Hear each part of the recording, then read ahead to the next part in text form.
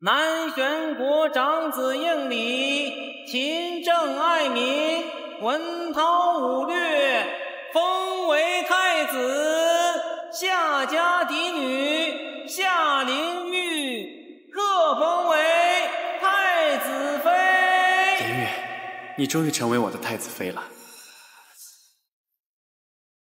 搞定了吗？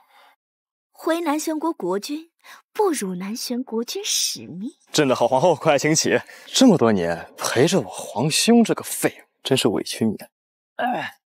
为什么？我的好皇兄，皇上快不行了，皇位只有一个，弟弟我也想做做。你也背叛我，我可从来没有背叛你。我的人，我的心，从来都只有二皇子的。惊不惊喜，意不意外？知道你喜欢他，我特意将他送给你，将你迷得神魂颠倒的。可惜你像个舔狗一样，连手都没有摸一下，而我只需要轻轻招招手，他就会爬上我的龙床。讨厌！本宫这就杀了你们！你们对本宫做了什么？知道你身手厉害，但你武功再高，还不是被我下毒？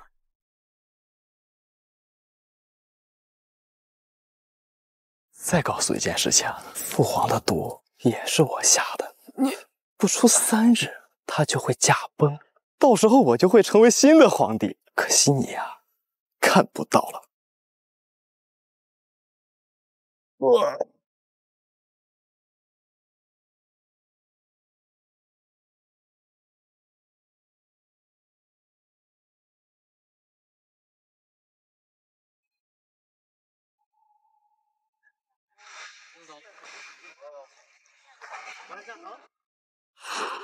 是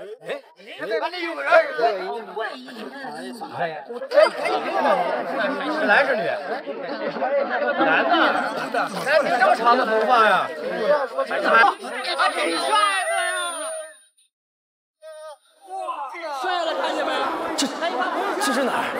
莫非是仙境？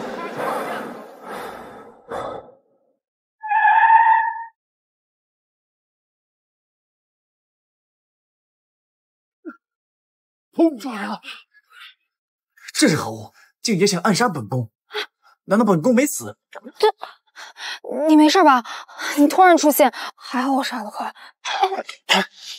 说，你是不是应本期派来的杀手？杀手？长得挺帅的，没想到是个精神病。穿着戏装，难道是拍戏？刚才我把他脑子撞坏了。我不是杀手。要不然我送你去医院吧。还说你不是杀手，架着铁疙瘩来袭杀本宫，要不是本宫师出敏捷，就遭你毒手了。看来是真撞坏脑子了。这个是现代最简单的逮捕工具，我正常行事。我还是送你去医院吧。现代？对啊，现代不是你演的古代啊。看着女子样貌柔柔弱弱，也不像是个杀手。我想起来了。曾经有个传闻，双月同天之时，机缘者会进行一场时空旅行。难道这是真的？我穿越了。姑娘，现在是何年月？华夏国2000年。2000年，1000年之后。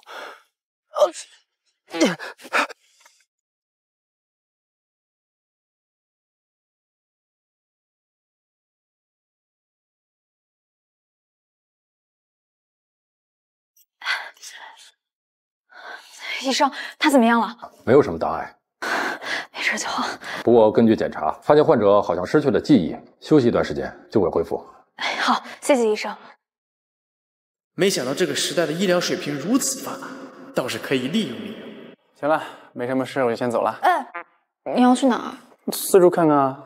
你知道自己的家在哪儿吗？当然知道，南玄国的皇宫就是我的家。看样子也不知道在哪儿。这件事毕竟是因我而起。这样吧，你要不然先去我家暂住一段时间，等你记忆恢复了再走也不迟。就这么说定了。二小姐，江心瑶不会是跑了吧？跑？他能跑哪儿去啊？等他回来，你们直接抓人。今天必须把股份转让合同给签了。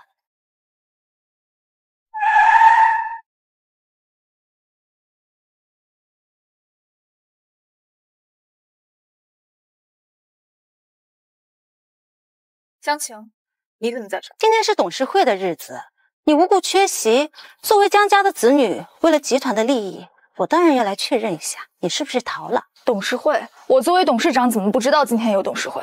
江心瑶，你让集团亏损了10个亿，你有什么脸面称自己是董事长？现在你把股份交出，从今天开始，你将不再是董事会的一员。你有什么资格？这是所有董事会成员所决定的。你若是不交出股份，那就填上10亿的亏损。那10亿明明就是你们挪用的，你当真以为我不知道？江心瑶，饭可以乱吃，话可不要乱讲。你有什么证据说是我们挪用公款？集团的亏损可是决策失误所导致的，你竟然赖在我一家头上。那10亿的亏损，我自然会找的。你没机会了，今天我就带你回集团签股份转让。那我若是不签呢？可是签也得签，不签也得签。上。集团明明是我父亲一手打造的，我凭什么让给你？你把你爸克死了，你把你妈也克死了，你就是一个扫把星，你一个没爸没妈的东西，集团迟早毁在你的手中。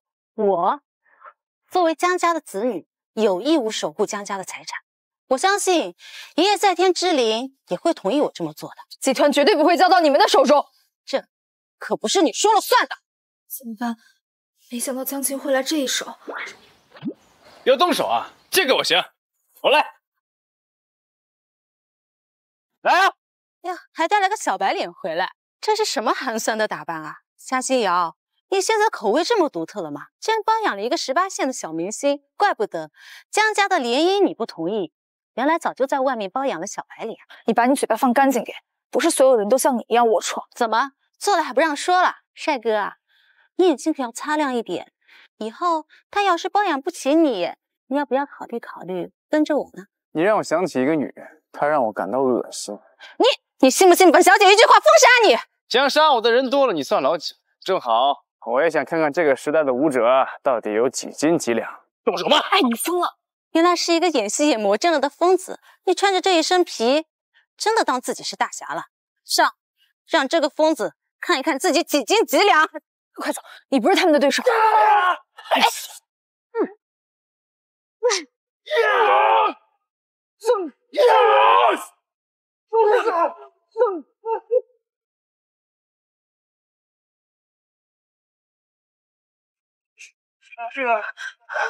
不过如此。还有吗？打10个。你来呀！我还能打10个。江心瑶，怪不得你身边从来都不带保镖，原来是暗中请了一个高手，算你狠。是又如何？现在你还有什么可说的？这10亿的亏损你填不上，董事长的位子你坐不稳。10亿的亏损我自会想办法补齐，这就不劳你操心了。好，7日之内你若是补不上，董事会会向你发起起诉。我们走着瞧。这群废物还不快滚！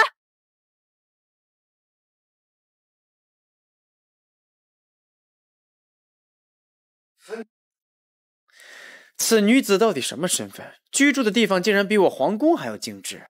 你到底是谁？姑娘何出此言？这么好的身手，你接近我到底有什么目的？你想知道啊？你过来，我告诉你。我的身手你也看到，你觉得我若想行不轨之事的话，你跑得了吗？你到底是谁？不装了，我乃1000年前南玄国的太子。好，好，等我掌控了集团，立马展开和你们的合作。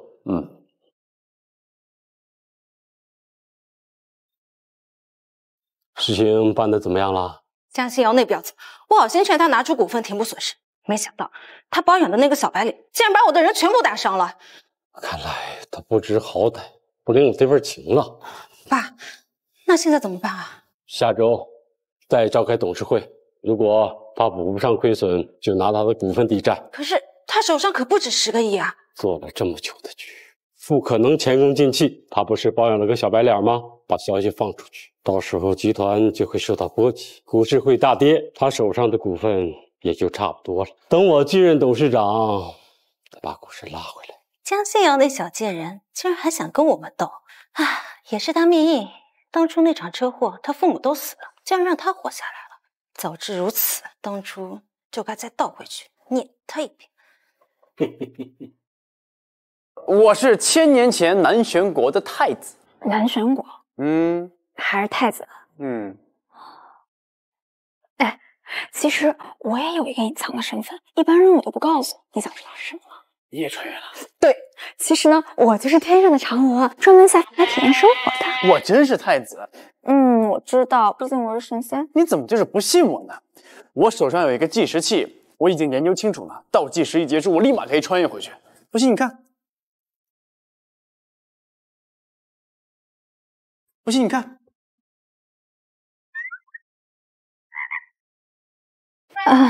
倒计时呢？你没看到吗？还在跳呢。我也没撞到他脑子呀，怎么做成这样了？可惜了，好好的一个帅哥，竟然成了傻子。看他急成这样，就陪他演演吧。哇，竟然真的有倒计时！难不成你就是南玄国的太子啊？看到了是吗？倒计时显示还有2天半，2天半之后我可以就回去了。好，到时候我一定会在场的。我还没见过人穿越呢。哎，既然你是从南玄国穿越而来的，那你给我讲讲南玄国的事儿呗，还有你怎么穿越的。没问题，走。事情是这样的。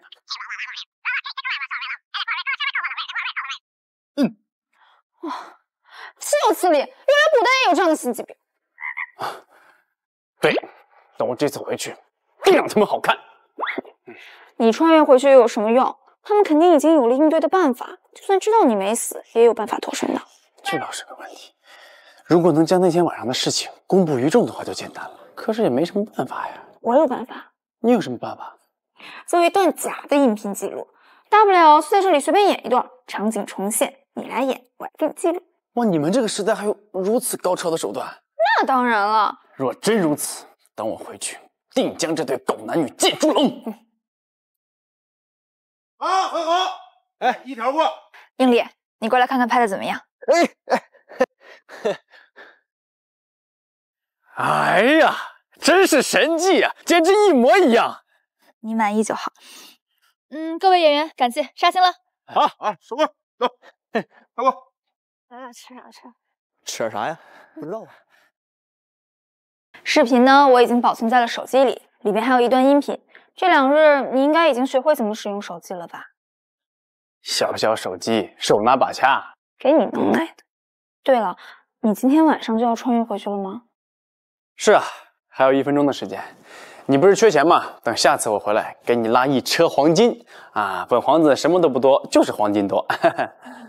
装，继续装，还黄金？当黄金是外面的大白菜呀，还给演上瘾了。那小女子就承蒙地下垂爱了。还有3秒钟我就要走了。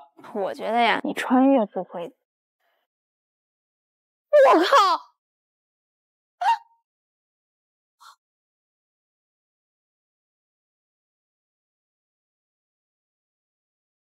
美人，想死我了！你疯了！万一被人发现怎么办呀？哎呀，发现不了。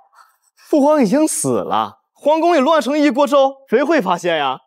现在是关键时刻，你该想着如何顺利登上皇位。放心，那位置本来就是我的，外人根本就不会知道皇兄是我们俩杀的，都以为他失踪了，到处寻找着呢。况且皇兄武功卓绝，谁会怀疑我呀？这么说，这个皇位迟早是你的了。除了我，还会有谁呀？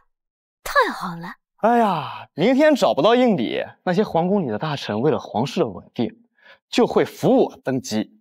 到时候你就是皇后，我们是不是该庆祝一下？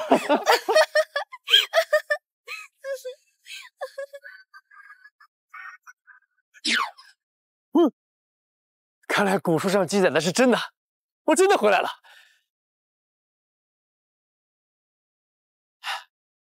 经不起，你怎么也不会想到我还没死吧？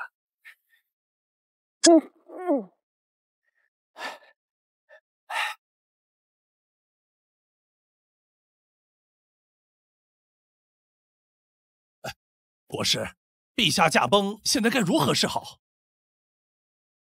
奉陛下谕旨，陛下驾崩后，由太子继承大统，成为南玄国新皇。可是到现在我们还没有找到太子，很有可能已经被谋害了。哎，你个老匹夫，太子文武双全，你这么咒太子，你是何居心啊你？那你告诉我，太子若是没有被谋害，现在在哪儿？我他妈够了！太和殿上成何体统？如果说有人能谋害太子，并且对自己有利的，就只有二皇子了吧？国师可不要随意诬陷人，我可不是皇兄的对手，谈何加害啊？说话要讲证据。二皇子说的在理，太子从小就喜欢去军营练就一身武艺，武将中能胜太子殿下的也寥寥无几，更何况是二皇子。王大人说的对，一群老东西，敢说本皇子不如应理，等本皇子登基后，慢慢收拾你。可是太子现在不在，该如何是好啊？本皇子倒是有个不错的提议，让本皇子暂代皇位。老夫对二皇子的提议表示赞同。老夫对二皇子的提议表示赞同。尚书大人，你说什么？太子殿下已经失踪了，各位都知道。老夫的小女与太子殿下情投意合，就在3日前，小女还与太子殿下见一面。没错，当夜太子和往常一样，在离开之前喝了几杯酒。我本来想送太子回东宫，可是太子怕我感染风寒，拒绝后就独自离开了。之后便再也看不见他了。也就说是你加害了太子。国师大人，我夏灵月和太子情投意合。太子登基之后，我就是母仪天下的后宫之主了。请问国师大人，我有什么理由能够谋害太子殿下？没错，皇宫之中可是没有人是太子殿下的对手。太子殿下又能随意出宫，很有可能在宫外失踪了。不管太子殿下是生是死，现在我南玄国不可一日无主。我提议由二皇子登基。由二皇子登基。不可！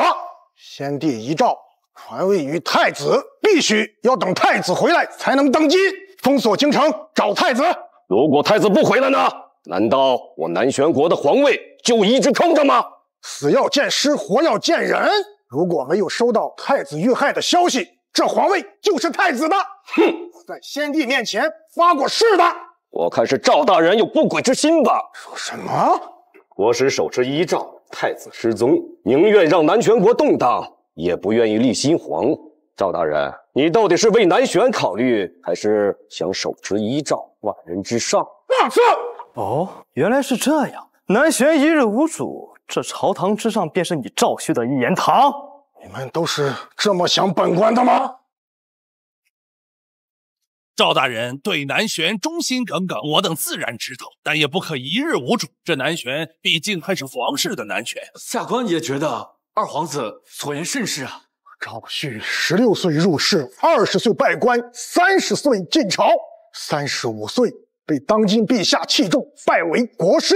陛下对我恩重如山，岂有谋逆之心？如果太子失踪个10年8年的呢？南玄国怎么办？一国国师墨守成规，竟然如此迂腐。二皇子说的也有道理。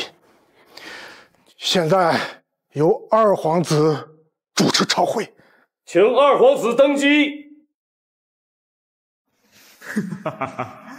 这南玄国最终还是我的，太子现在不过是个死人。现在谁赞成？谁反对？我反对。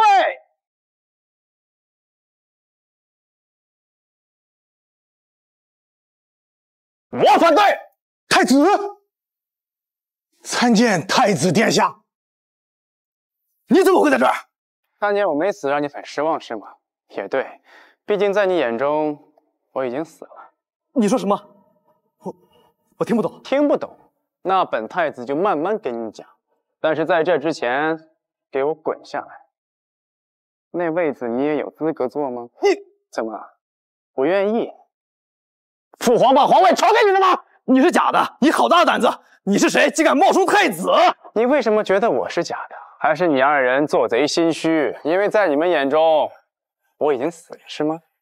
太子殿下，此言何意啊？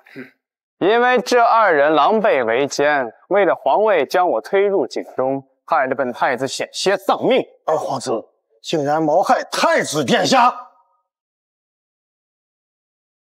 二皇子，你竟然谋害太子殿下！我没有。太子殿下，这到底是怎么回事啊？你们不是想知道本太子为什么失踪吗？就是这二人在本太子的酒中下毒，并将本太子推入井中的。不是我，我没有。太子，你可不要诬陷我女儿啊！我女儿对你情深似海，怎么可能干出这种倒行逆施之举？那你应该好好问问您的女儿，而不是质疑本太子。就算你是真的皇太子，抛开你的身份不谈，你凭什么诬陷我？你有什么证据？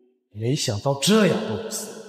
幸亏当时并没有第4个人在场，只要本皇子死不承认，你又能奈我何？你觉得本太子没有证据是吗？太子，你本就是手足兄弟，我自认为没有什么地方得罪了太子，为何太子要咄咄逼人，要置我于死地呢？这还没有登基，就要栽赃陷害亲兄弟啊！如此残暴，我南玄国怎敢轻易交到你手里？好一招扭曲事实！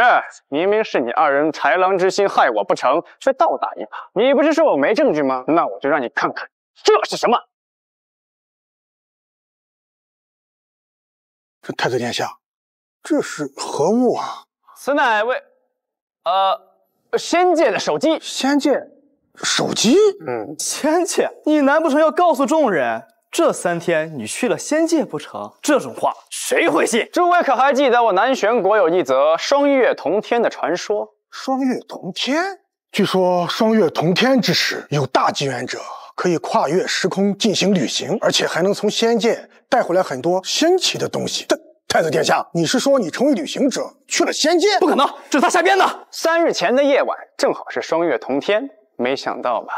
我不仅没死，还去了趟仙界，连老天爷都不想让我死。就算你真的去了仙界，你也不能故意陷害人啊！到现在你还不死心，那我就好好让你看看这仙界的仙气。我求了仙人，将3日前晚上发生的事情都放入了仙气当中。我的好皇兄，皇上快不行了，皇位是弟弟，我也想做做。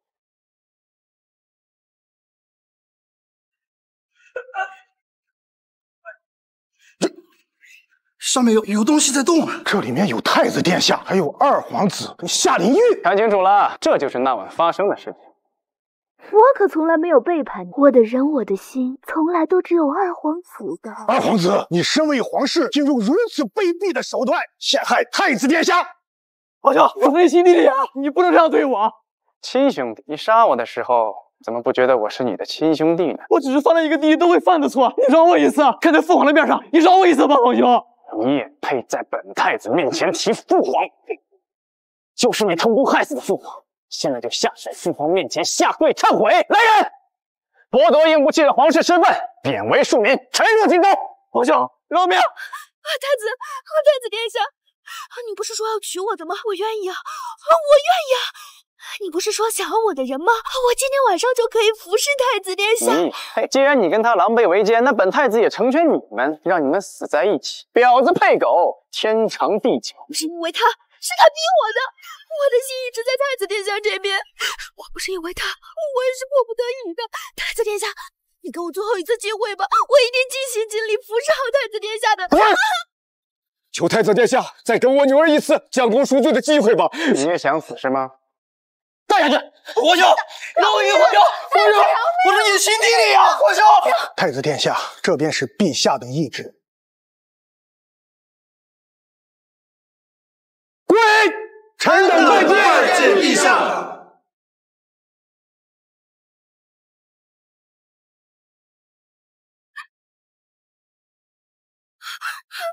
爹，你救救女儿，女儿不想死。我不想待在这里。起来！莲玉啊，爹一定想办法救你出去。爹，你现在就救我出去，我一刻都不想待在这里了。现在不行，爹得准备准备，你知道吗？不管怎么说，老夫也算是追随先帝的肱骨之臣。既然应理不给老夫面子，那就别怪我无情了。爹，你一定救我出去。放心吧，莲玉。臣赵旭拜见陛下。国师无需多礼，快起来吧。谢陛下。朕交代你的事情办得怎么样了？回陛下，已经准备了几箱黄金，还有数十件精美的器皿。那就好。不知陛下要这些东西何用？当然是去仙界换仙器了。陛下还能去仙界？当然。陛下，臣还有一事。何事？最近京城出现了一伙神出鬼没的贼人，四处盗窃，闹得百姓恐慌。但是每次去缉拿，他们都逃之夭夭，没有一点踪迹可寻。不知道陛下有什么方法？找死！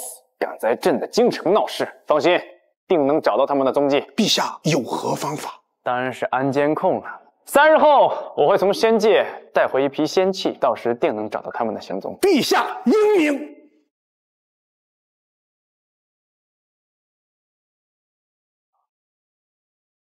二叔，我是不会钱的。江心瑶，你一个堂堂江氏集团的董事长，居然包养一个18线的小明星，闹得人尽皆知，导致集团公司股价大跌，你对得起老爷子吗？我没有，那都是有心人散布的谣言。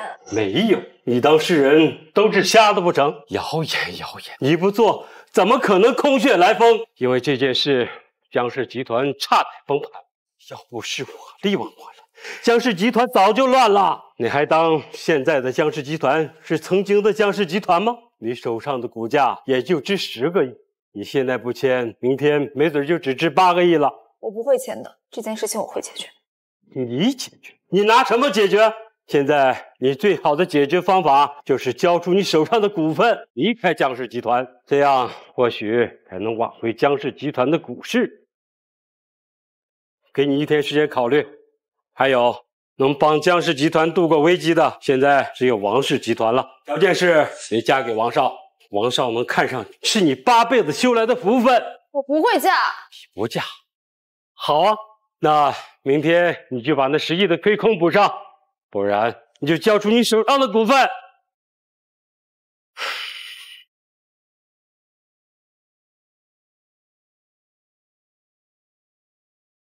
爸，江心瑶她会来吗？除非他想坐牢，否则他肯定会来，这由不得他。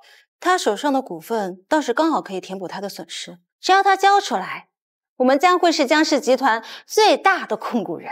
二小姐说的对，以后我们还要仰仗江先生了。好说好说，虽然我马上就是董事长了，但是公司以后的发展还需要各位共同努力啊！以后还望董事长多多提携啊！好好好。张馨予啊，你是一点时间观念都不守的吗？董事会议8点召开，你看现在几点了？我作为董事长，可从来都没有说过要召开董事会。赵磊，注意你的态度。我的态度怎么了？我也是跟着老爷子一起打江山的，也算是你的长辈。你就这样跟长辈说话的吗？好了，都是一家人，何必动怒呢？等一下，江心瑶，你现在还没有资格坐在那里。你现在还没有资格坐在那里。我是董事长，我不坐在这里，应该坐在那里。呀，你现在还当你自己是董事长呢？你什么意思啊？今天这场董事会是让你交出股份，不是让你来主持董事会的。股权你交出来，现在就可以走，这里没有你能坐的地方。我什么时候说过我要交出股份了？你不愿意交出股权，那就拿出10个亿来填补亏损。10个亿的事情，我自然会想办法。想办法？你能有什么办法？现在各大银行不给你放款，你想带着整个集团去送死吗？你让公司损失10个亿，更是被爆出私生活肮脏不堪，影响公司，让集团股份暴跌2/3，你还有什么资格当董事长？清者自清。好一个清者自清！既然你不想退位，怎么的，我也是你二叔，作为长辈应该给你个机会。只要你把公司的亏损补上，这个董事长让你做又如何？哎呀！哎呀，竟然来到江姑娘家的房间里。江姑娘，江姑娘，人呢？出去呢？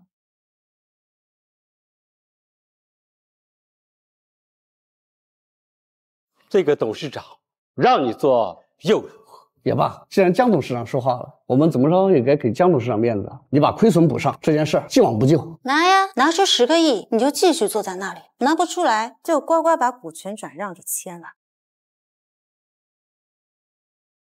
沈哥是在逼我，是又如何？今天你要拿不出来10个亿，就把你手上的股份进行抵押。我已经跟王少打好招呼了，你过去陪他，他没准一高兴还娶了你，免得你沦落街头啊！江西瑶，你还不好好感谢一下江董事长，攀上王少，没准你摇身一变，攀上枝头变凤凰，身份比现在还要高哦。毕竟是一家人嘛，我作为二叔，怎么也要照顾一下。你做梦！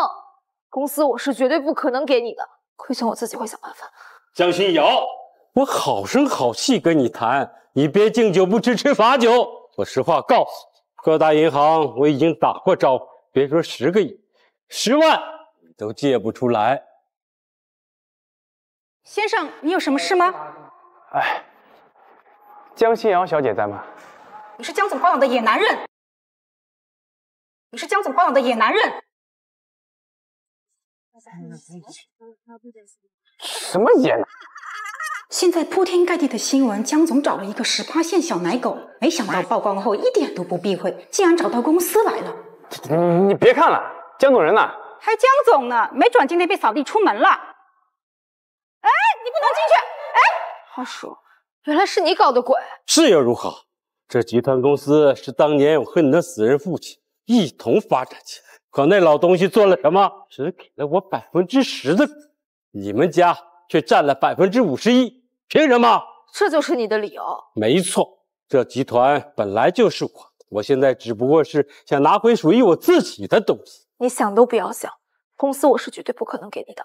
你还有的选吗？别怪我无情，我直接把你送进去，到时候你赔不上，把你手上的股份进行强制拍卖，最后不还都是我的吗？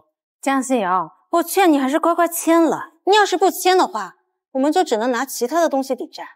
哎呀，我看来大伯大婶的那块地就挺不错的，到时候就只能把那块地花了来补。你怎么能这么恶毒？不信你就试试。你要不签，我数3个数，这挖掘机就会动工。3、2。签10个亿很多吗？10个亿很多吗？对朕来说，9牛1毛。你是哪个部门的？不知道这是董事会议吗？是谁放进来的？江董事，他是江总包养的野男人，趁我不注意闯进来的。原来是你这个小白脸，竟然来这里撒野！哟，我当是谁呢？这不是上次被我吓得屁股尿流的人吗？你找死！经理，江小姐，3日不见，甚是想念。你真的回来了？当然。你回来干什么？这不是你能掺和的。当然是来帮你解围，毕竟江小姐对我有救命之恩，我特来帮你渡过难关的。我看你是演戏演糊涂了吧？一个18线小演员，竟然大言不惭说帮他抢，他欠公司10个亿，我看看你到底是怎么帮。小白脸，看来你把江心瑶伺候得很舒服啊，让他没少给你好处。江晴，闭上你的臭嘴，看看你能拿出多少？10万、100万？你知道10个亿是多少吗？10个亿很多吗？你好大的口气啊！那你倒是拿出来看看啊！钱我倒是没有，看你是来找死的。但价值10个亿的黄金我还是有的。但价值10个亿的黄金我还是有的。这是我今年听过最好笑的笑话。10个亿的黄金，你以为你是开金店的？不知道哪来的傻子，10个亿的黄金，你知道是多少吗？你穿着一身龙袍，真当自己是皇帝了？江心瑶啊，江心瑶，你真的是口味太独特了。你包养谁不好？我恨一个脑子坏掉的。你是不是每天还幻想着自己后宫佳丽3000，做着那个皇帝梦啊？不好意思，朕本来就是皇帝，不需要幻想。原来真的是个傻子呀！傻子配败家女，真的是天造地设的一对啊！哦，江小姐只能配傻子，那你能配什么？疯子？半身不遂？够了！朕今天来不是跟你们过家家的，江小姐有恩于朕，她欠的10个亿，朕帮她还，但是钱没了，黄金朕倒是不少。我倒要看看你的金子在哪儿。今天你要是敢骗你们2个狗男女，休想走出这座大门。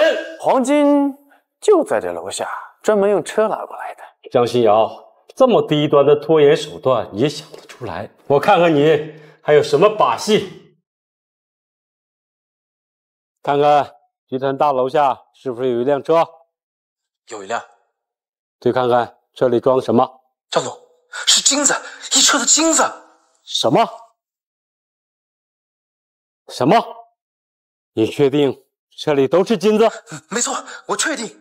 我马上上来。我等你。爸，这到底怎么回事？你哪来的那么多金子？这跟你有关系吗？你真的拉来了一车的金子？当然，我又没你们这边的钱，只能拉车金子过来了。难道是真的？他真的是穿越过来的，还是南玄国的太子，未来的皇帝？可是这也太玄幻了吧！江总，你看。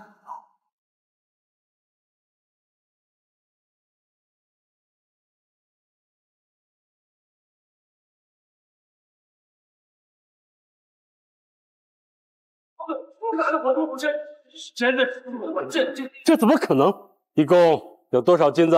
初步估算，差不多1.5吨。1.5吨？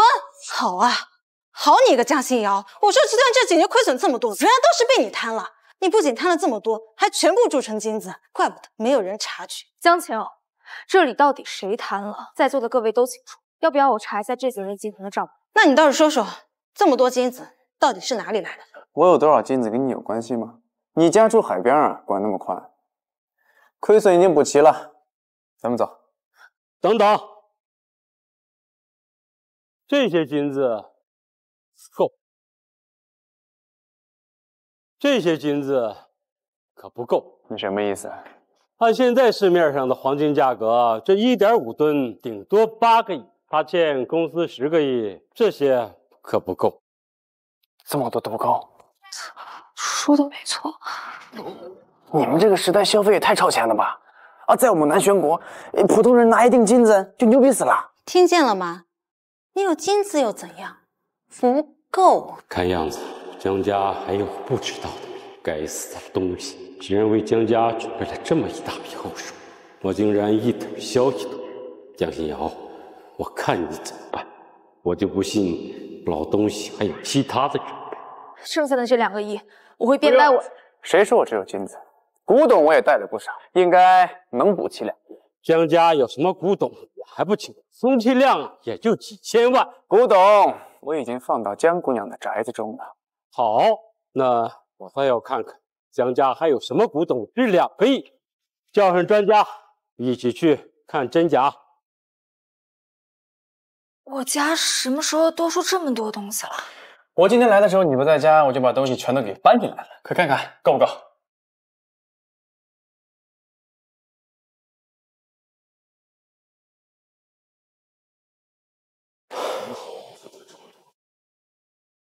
快看看够不够？这些都是你搬进来的？那当然。就这些垃圾，你们也能称为是古董啊？你当本小姐没有见过世面了？这些垃圾不会是你们在某个地摊或者是10元店买的吧？月儿的话倒是点醒了我，我对瓷器也有收藏，但是从来没有见过这么新的瓷器啊！南玄国，爸，你快看，这刻着什么？南玄国，真的是笑死我了！江心瑶啊，江心瑶，你想糊弄我们，至少也走点心。整一些高仿过来，没准还能有1件2件蒙混过关。南玄国还北玄国呢，这南玄国的名字就是你自己取的。南玄国，你们这儿不收啊？确实没有听说过南玄国。这像这样的垃圾，我拿着都嫌脏了我的手。找死！啊，我只是帮你们处理这些垃圾而已。江总，李教授来了。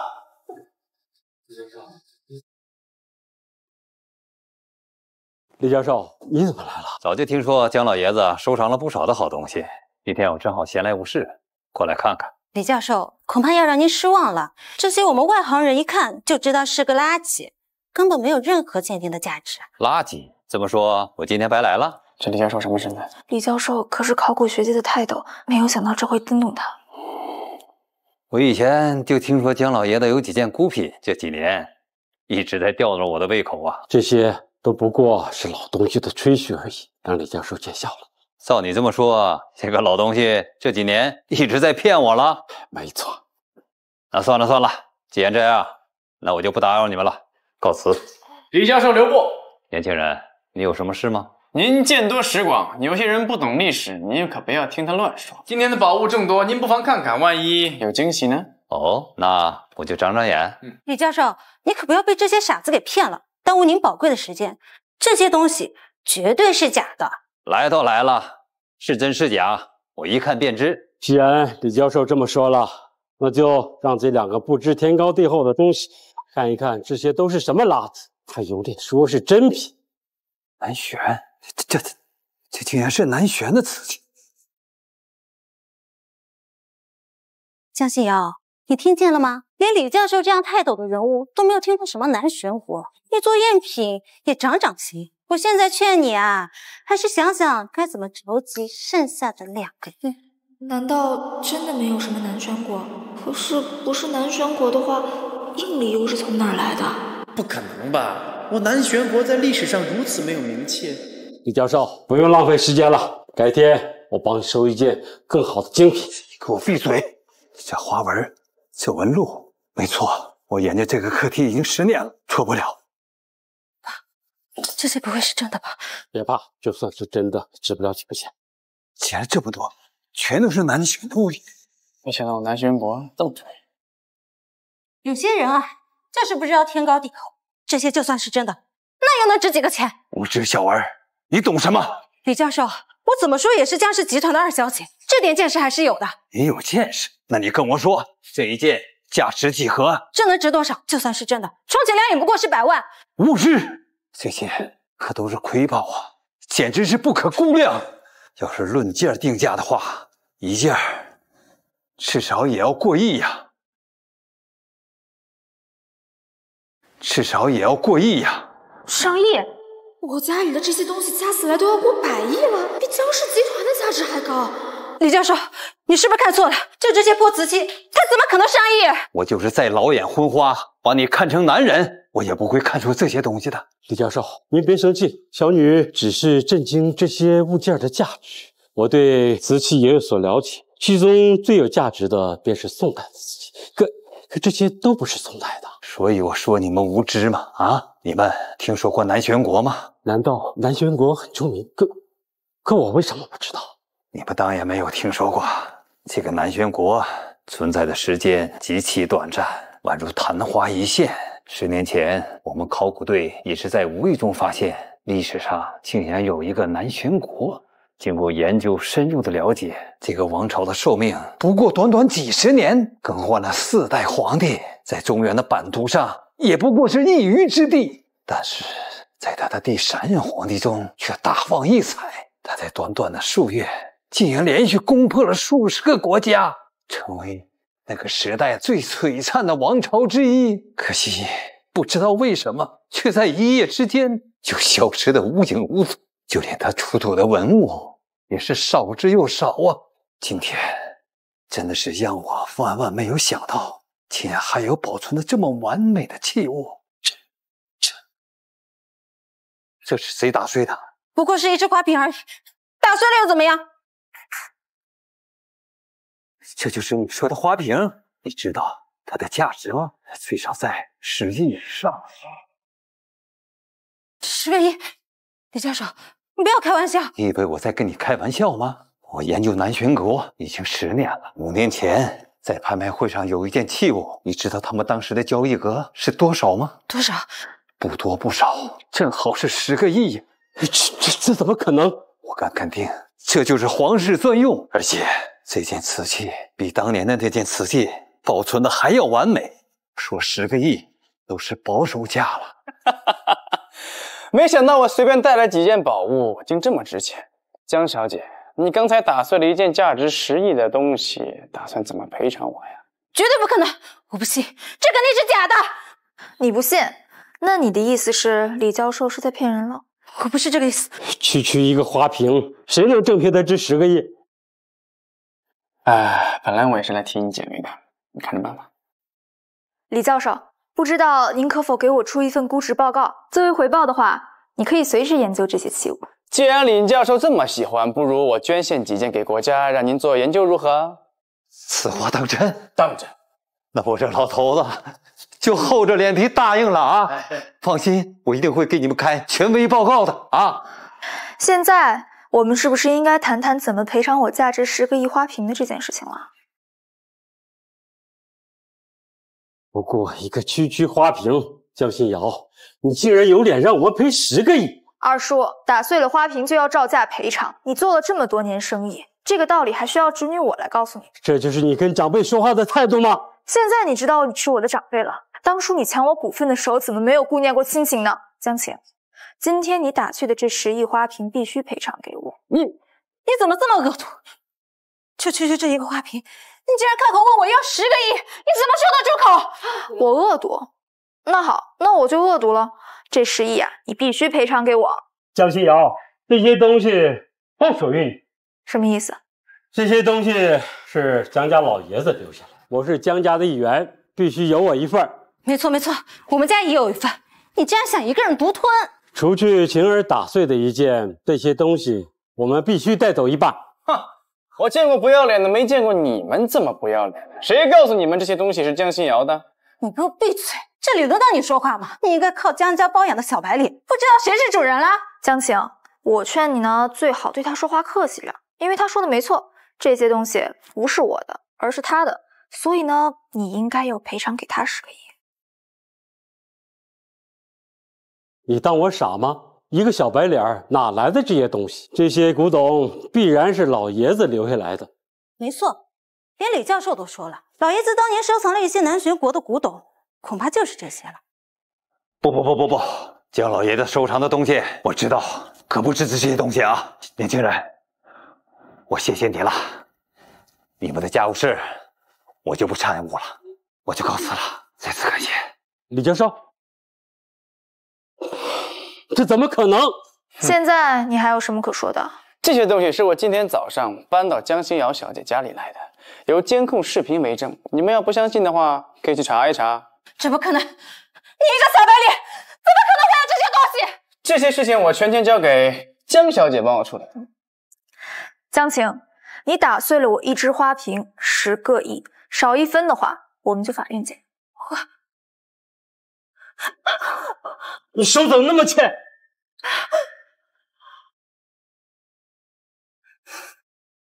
你们给我等着瞧！你们等着瞧！心瑶，晴儿必定是你的堂妹，她知道错了。然后呢？这些只是身外之物而已，怎么能和我们亲情相比呢？我刚才已经说过了，打碎一只花瓶10个亿，少1分的话，就拿你们的股份来换。江心瑶，你当真如此绝情，连亲情都不顾了？你们有1周的时间去准备。好，我们走着瞧。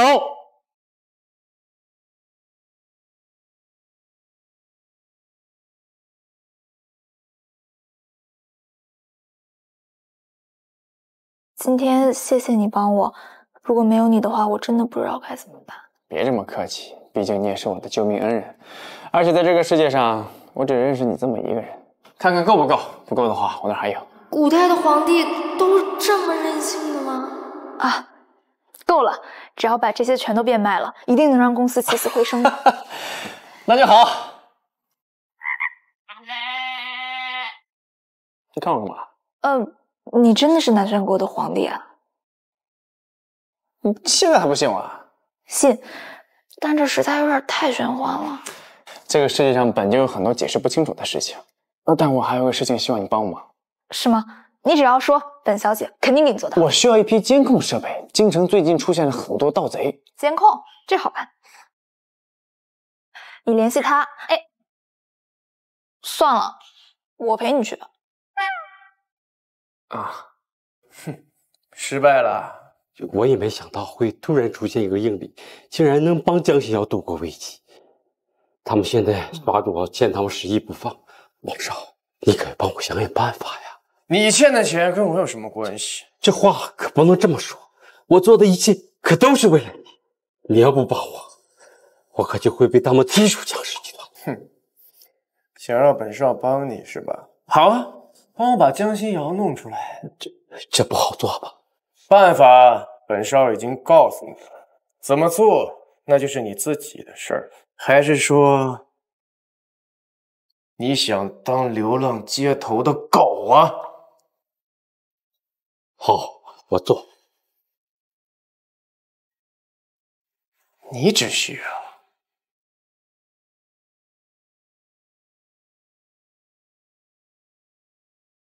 陛下，请更衣。这是什么？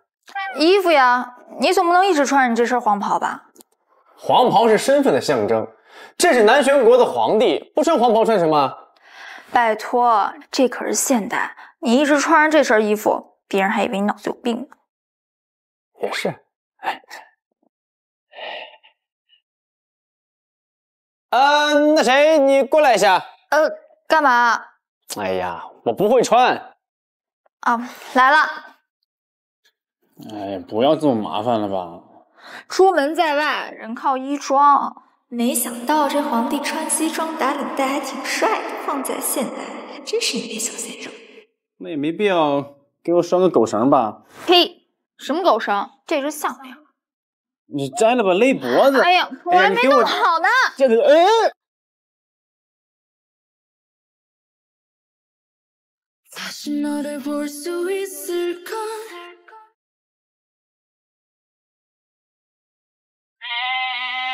了，这是什么狗血剧情啊？他不会误会我了吧？怎么还不将我放开？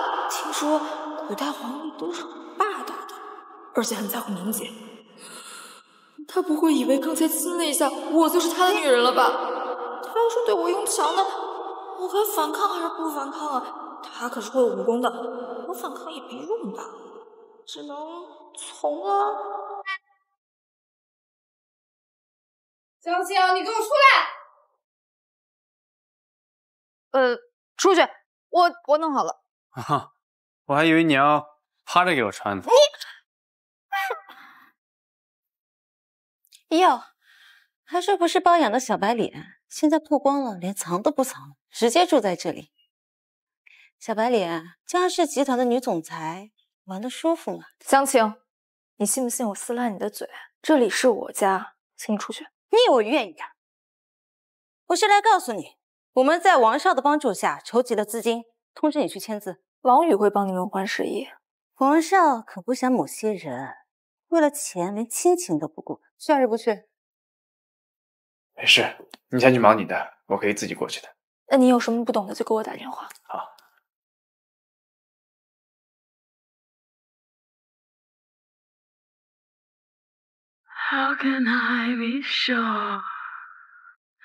你好，你就是江总介绍的应先生吗？对，你好。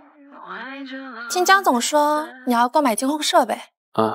是这样的，我这里都是上百的卖，不做小单子，我的时间可是很宝贵的，低于100的不卖。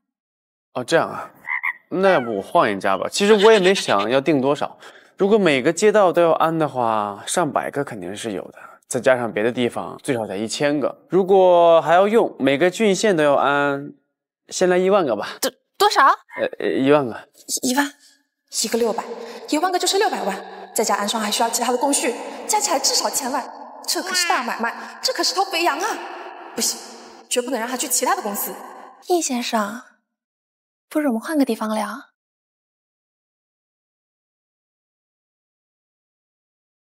西瑶来了，来坐。我们很久没见了吧？听说王少要帮他们还事业。西瑶，你说我们这么久都没见了，怎么一上来就聊工作呀？我和你除了工作，好像也没有什么可聊的吧？这话怎么能这样说呢？我就不能请你喝杯咖啡啊？我知道你喜欢喝咖啡，所以特地从国外搞来一批上好的咖啡。江叔啊，辛苦您了。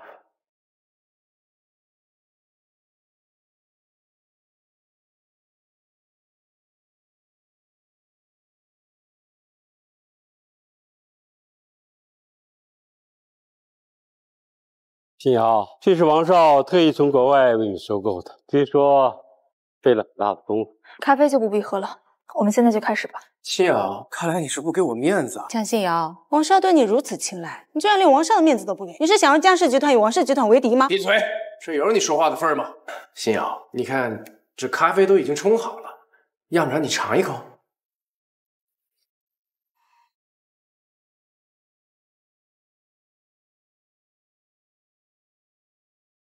现在可以聊合作了吧？秦瑶，别急嘛。其实我一直都很喜欢你的。外面比我漂亮的女人有很多，王少何必揪着我不放？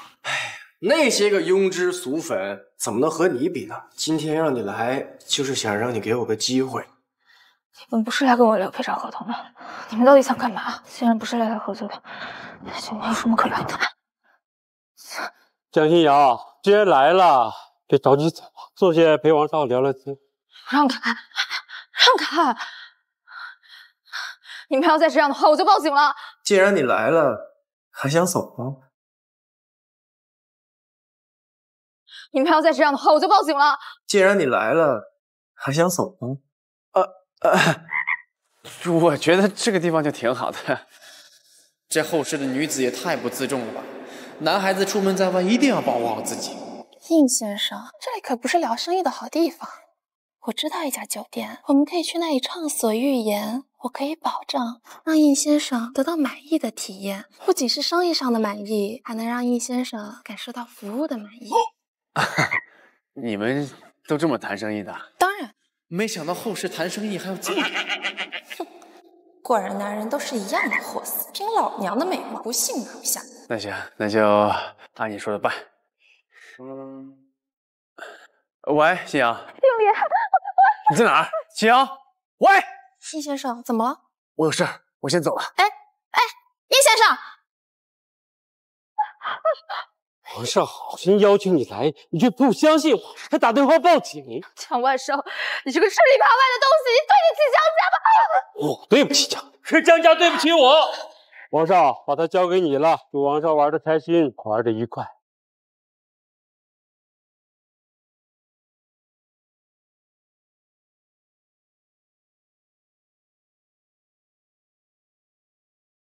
你要对我做什么？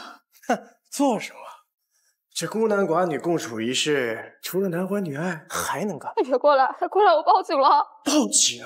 那你也有机会才行啊！我明明那么喜欢你，是你给脸不要脸，要不然我会用这种手段来找你吗？你要是敢对我做那种事儿的话，你一定会不得好死的！哎呦，好，那我要看看你怎么让我不得好死。你对我下药，你就不害怕我把这件事情爆出去，让你身败名裂吗？哈，听说过舆论吧？只要我散播出去舆论，让众人都知道我们就是情侣，那情侣之间玩的花一点，有什么不正常的吗？亲爱的，谁会相信我强暴你？资本想要控制舆论，那简直不就是易如反掌？还想跑？啊？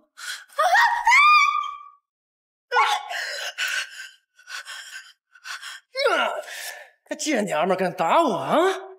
还一直以为你冰清玉洁，你在我这还装什么纯洁？你跟那小白脸玩的不是挺开心的吗？还同居呢！你让我玩玩怎么了？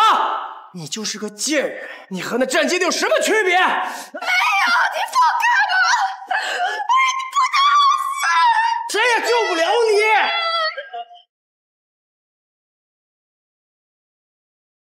你！你他妈谁呀？谁让你进来的？找死！我可找死人是你！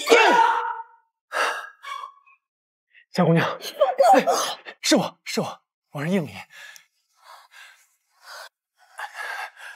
别怕，我来了。你他妈谁呀？打坏老子好事儿！你知道本少是谁吗？朕不需要知道你是谁，你只需要知道你马上就死了就行。哎呀哈！王少发生什么事了？李小子敢来王家撒野，是你跟他串通一起欺负江姑娘是吧？我只是促进江家跟王家的联姻，几个小白脸还敢插手江家和王家的私事，识趣的赶紧给我滚！江万生，你可是他的二叔，你怎么能对自己的亲侄女做如此丧尽天良之事？这世道就没有正义跟道德了吗？哼，正义！我们王家说的话就是正义。好，江姑娘，你稍等片刻，那我就告诉你什么是正义。你想干什么？这个世道不是没人能制裁你，那朕来。既然你们将正义扭曲，那朕就重新捍卫正义。王少，听说这小子很能打。很能打是吧？那本少就要看看你到底多能打。来人，本少就要看看你能不能打了这么多，还跟我谈什么正义？那本少就来告诉你什么叫正义。有钱、人多、势力大，本少就是正义。就这么点人，你还装什么？天堂里的父母，如此地狱门，你偏要闯！哎，皇上，你自己怎么死的都不知道。今天本少就让你知道，就算打死你，本少也是代表正义。皇少，别那个混母亲。你也想死吗？皇少，你误会了。最小的手上有几十件古董，每一件都价值上亿，摆他一条命做狗。哼，还有这样好事？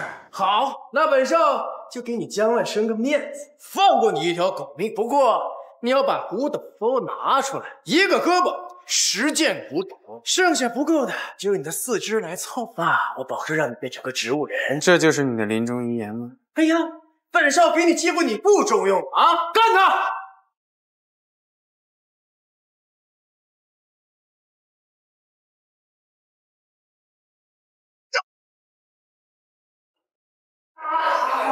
这怎么可能？这些可都是我的金牌保镖啊！皇上，这现在该怎么办？你要干嘛？杀人！放开我！俩第一说去吧！你不能杀了他，他是王氏集团董事长，王氏可不是你招摇的，赶紧放了他！真够聒噪的，别着急，马上就到你。你杀了我，你会犯法的。法律？这世道还有法律？我还以为没有。当然有，你杀了我，你也得死。可惜你看不到了。别，我有钱，我给你很多钱，给你钱行了吧？谁稀罕你的臭钱？不，你不能杀了他，你杀了他，我们都得死。应理，江心瑶，你还不赶紧阻止他？你想害死江家不成？杀了他。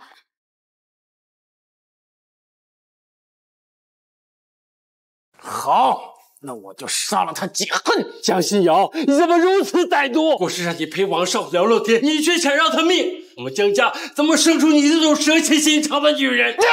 给我闭嘴！应理，不能杀，不行，杀了他会有很多麻烦，你听我的。你不是挺狂的吗？啊，你不是想杀我吗？你敢吗？杀不了你，废你条胳膊总可以。我的手！别急，还有3条。别！我错了！我给你10个亿，不，我10亿可以了吧？江姑娘公司好像很缺钱，倒是可以考虑一下。好，你10亿上。不能上！我马上就安排人去办。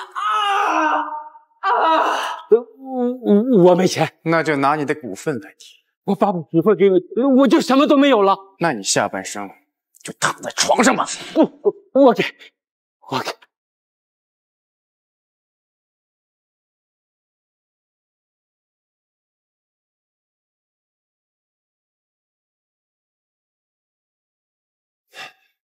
你该不会是中了媚药吧？你等着，我去给你拿解药啊。别走。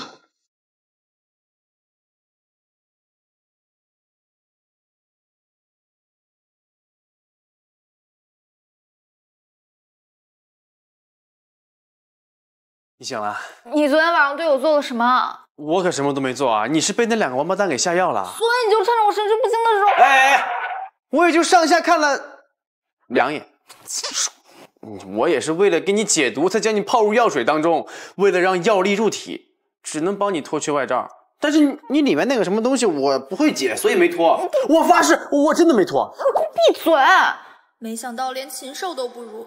哎，这是什么？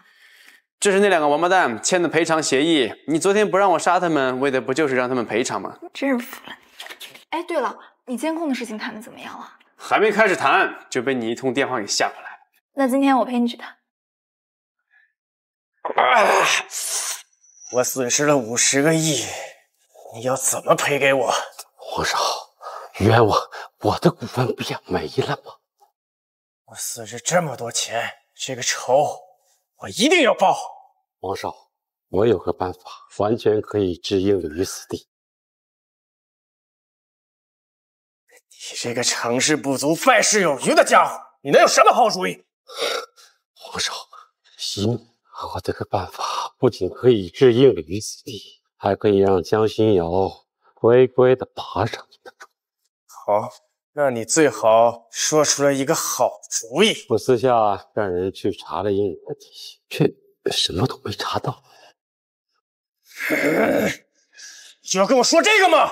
王少，你别急，你听我把话说完。一个什么底细都没有的人，怎么会拥有这么多的古董？这么多古董，只会出现在一个地方——墓。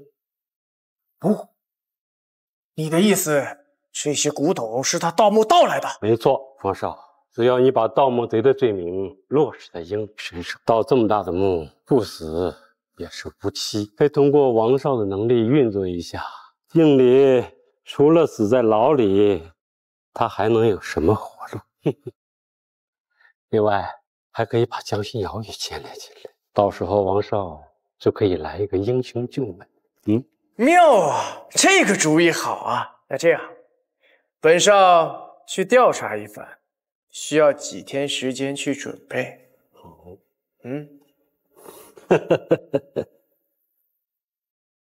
教授，教授，教授，好消息啊！一惊一乍的。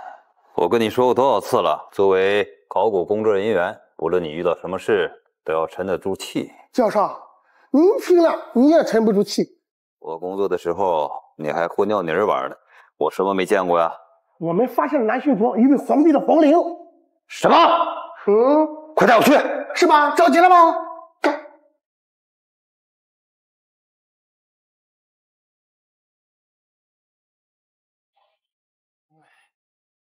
哎呀，陛下，陛下总算从仙界回来了。朕不在的这3天时间里，南玄国可有什么异常啊？陛下放心，南玄国并无异常。那就好，那就好。那批盗贼抓到了吗？这暂时没有蛛丝马迹，不知陛下从仙界寻回什么方法来了吗？那当然，朕这次从仙界带回了非常多的宝物，比如说监控啊、发电机啊等等都放在外面了。等会儿你叫人去安装一下，里面有说明书。老臣遵命。等，千万不要走漏风声，避免打草惊蛇。老臣知晓，老臣告退。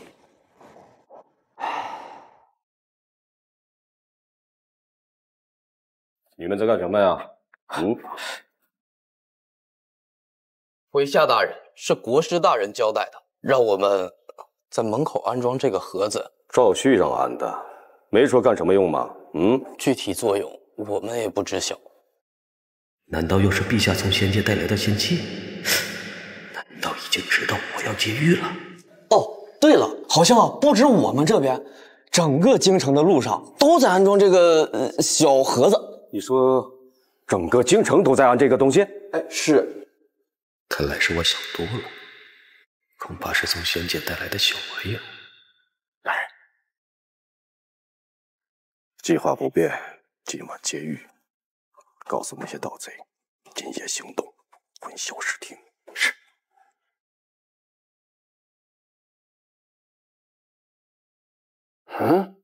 国库要空了。传赵旭。是。臣拜见陛下。什么情况？国库的钱呢？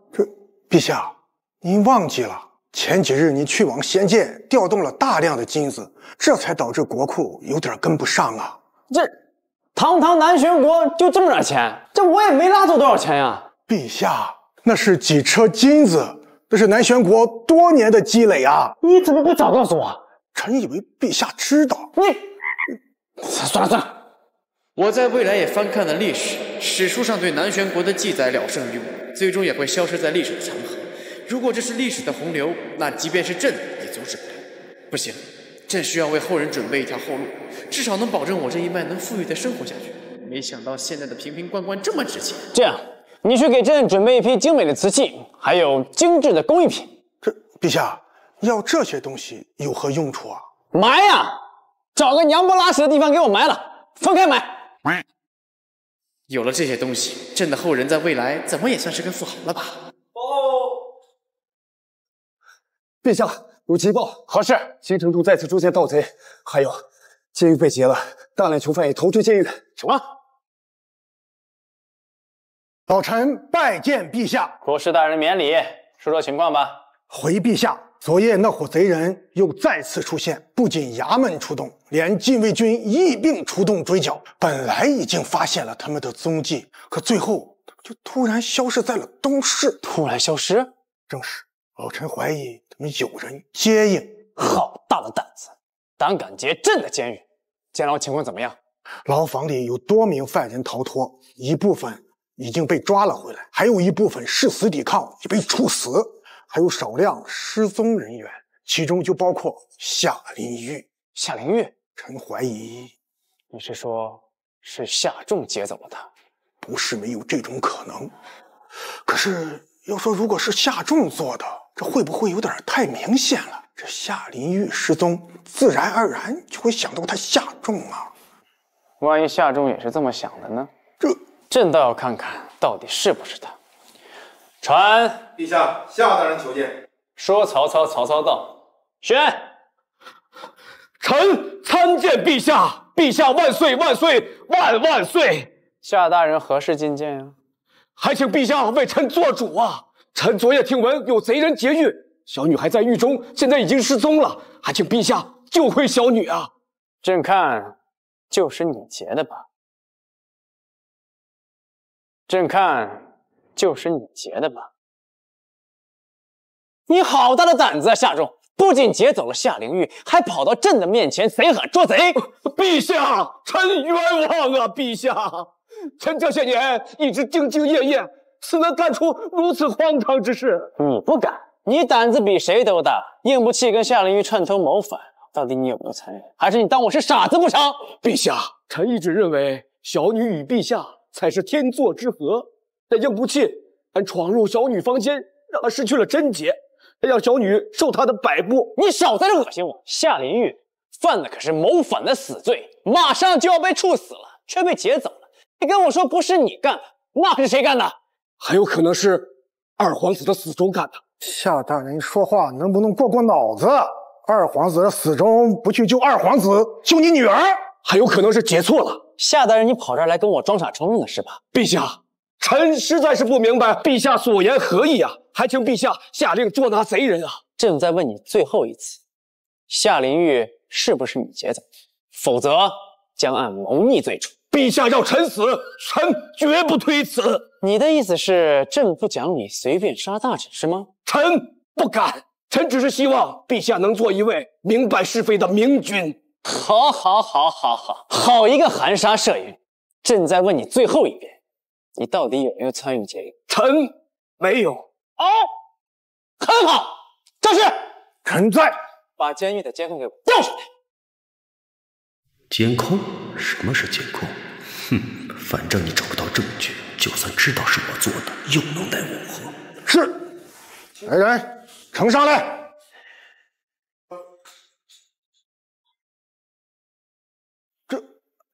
陛下，臣愚钝，还没有学会如何用仙界的仙器。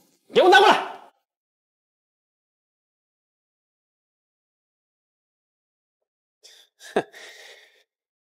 那个监狱的监控在第几区来着？在第3监控区域。哼，还好朕在刚回来的时候就在重要的区域安装了监控。女儿，走。快！哈，夏仲，朕再问你最后一遍，你到底有没有参与劫狱？臣没有。很好，拿给他看。你给我看仔细了，这是夏灵玉被劫走的画面，她最后出现在东市的小巷中，接应她的人，你熟不熟悉啊？这不可能！夏大人连自己的身影都不认识了，这是假的，这是妖术！陛下想要陷害臣，何必要用这种妖术啊？陛下只要一句话，臣万死不辞。事到如今了，你还死不认账是吗？好，那朕就让你死得心服口服。昨日的街上有很多人在装监控，那东西是朕从仙界带回来的宝物，它可以记录你每天都去了哪，干了什么，做了什么，都给你记录清清楚楚。就是昨天安放的那些盒子？没错。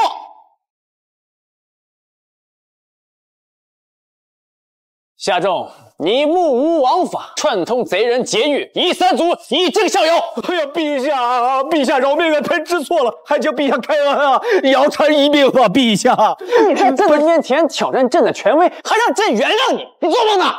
放下！陛下，臣只是一时糊涂，还请陛下开恩啊！陛下饶命啊！陛下饶命啊！陛下饶命啊！陛下！要不是朕提前安了监控，还不得被你这狗东西钻了空子。陛下，英明。还有何事？还有5天，五朝巡猎就要开始了。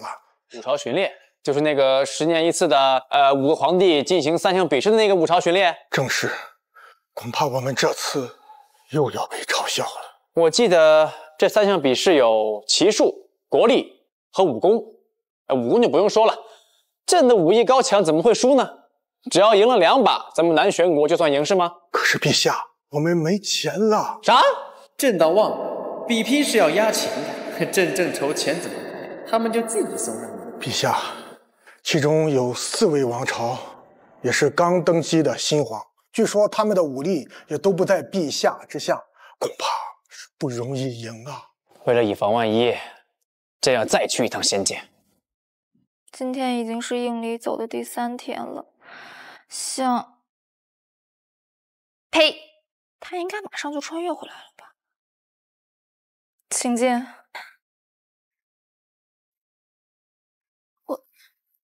你们是？我们是安防局，现在怀疑你从事非法盗墓，请跟我们走一趟。江小姐，我劝你最好老实交代。你以为你不说话，我们就不能定你的罪了？我已经说了，有什么事情你们可以去找我的律师。江心瑶，你以为请律师就没事了吗？偷盗文物可是重罪，在没有明确证据之前，你们只能羁押我24小时。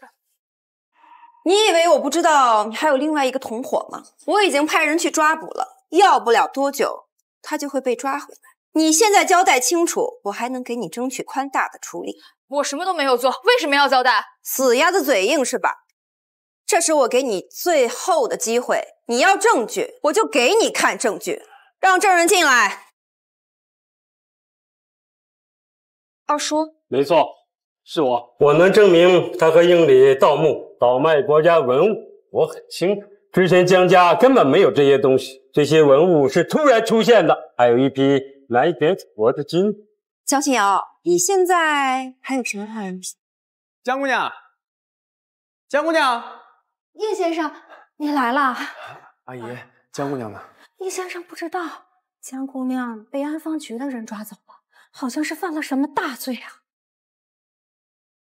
抓走了？什么时候的事？就在昨天，来了好多人。您知道是因为什么吗？我听说好像是什么非法盗墓、盗卖南玄古国的文物什么的。叶先生，您可要救救鸟鸟啊！我是从小看着长大的，他绝不会做这种事的。阿姨，您放心，我一定会把他救出来的。没想到是我的那批古董害了他，现在该怎么办？经过这段时间，我也对这个世界有所了解。要想救江小姐，就必须证明那批古董来路是正当的。有了，李教授应该可以帮我。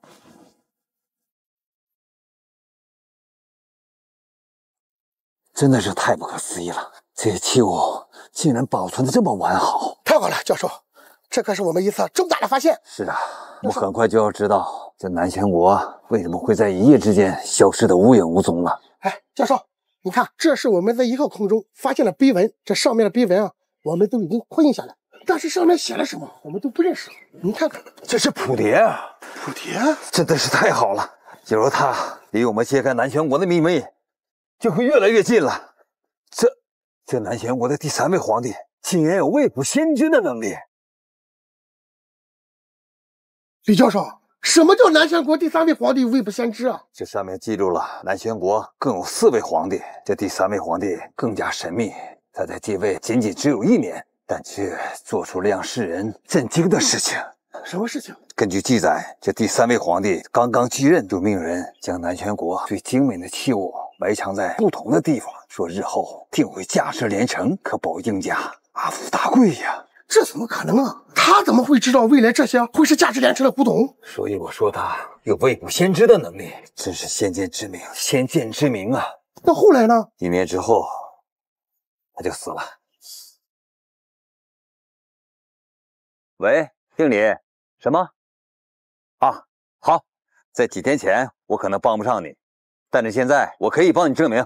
教授，发生什么事了？应理那边出事了，我们要回去一趟。教授，这个应理他不会是南玄国的皇室后裔吧？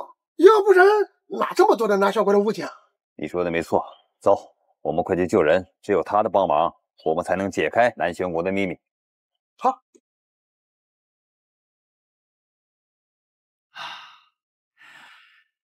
有了李教授的帮助，应该可以化解这次危机。哎，不对，他刚才为什么那么激动？他该不会发现朕的身份了吧？这次回去一定让他们抹除朕的记录。这要是让他们知道我是个穿越者，还不得把我送到实验室给切片了？举手帮手，快点！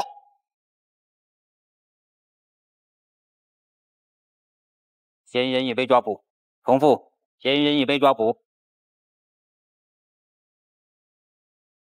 江小姐，告诉你一个好消息，你的同伙应理刚刚已经被抓捕，现在正在被羁押回来的路上。他胆子倒是真的挺大呀，竟然还敢回别墅，天真的以为最危险的地方就最安全吗？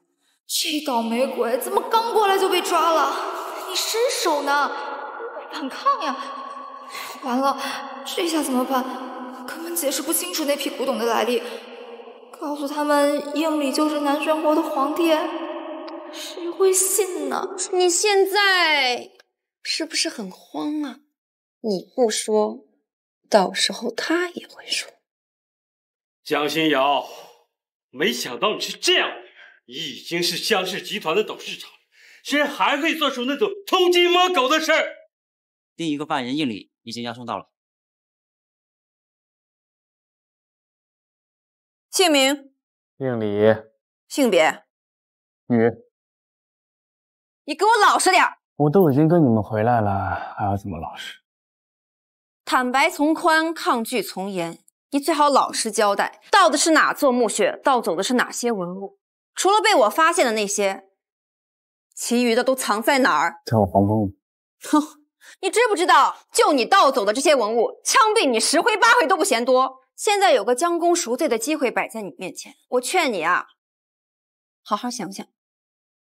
周姐，王少找你。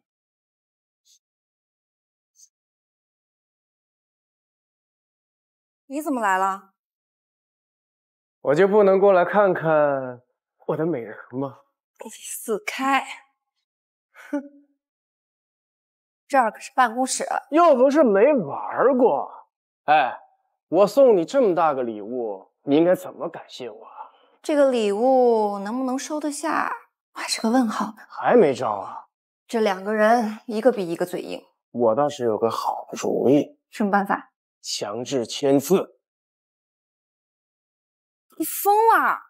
伪造证据可是犯法的。美人儿，他的底细我早就查清楚了，他的那些文物可都是来历不明，盗墓已经是板上钉钉的事情。如果他死咬着不放，你审不出，上头肯定会派其他人来审，这到嘴边的小鸭子可就飞了。说得对，这么大的功绩，眼红的人可是不少。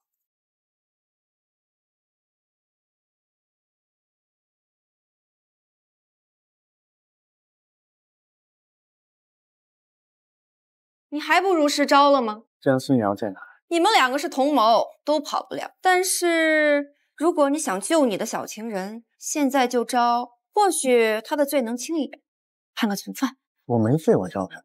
你这样的人我见多了，别逼我对你用刑。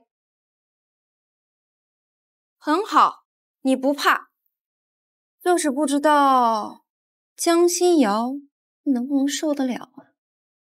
我警告你们，他要是少1根头发，你们谁都别想好。你想要保他？李教授等会儿就可以来证明我的身份。李教授，若是李教授真的证实他们无罪，那我不是白忙活了？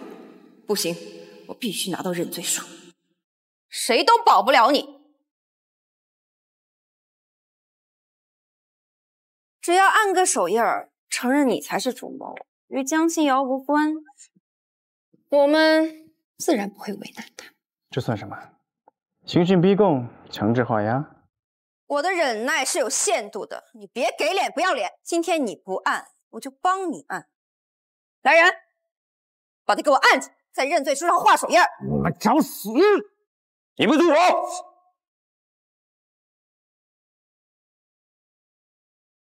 还不放手！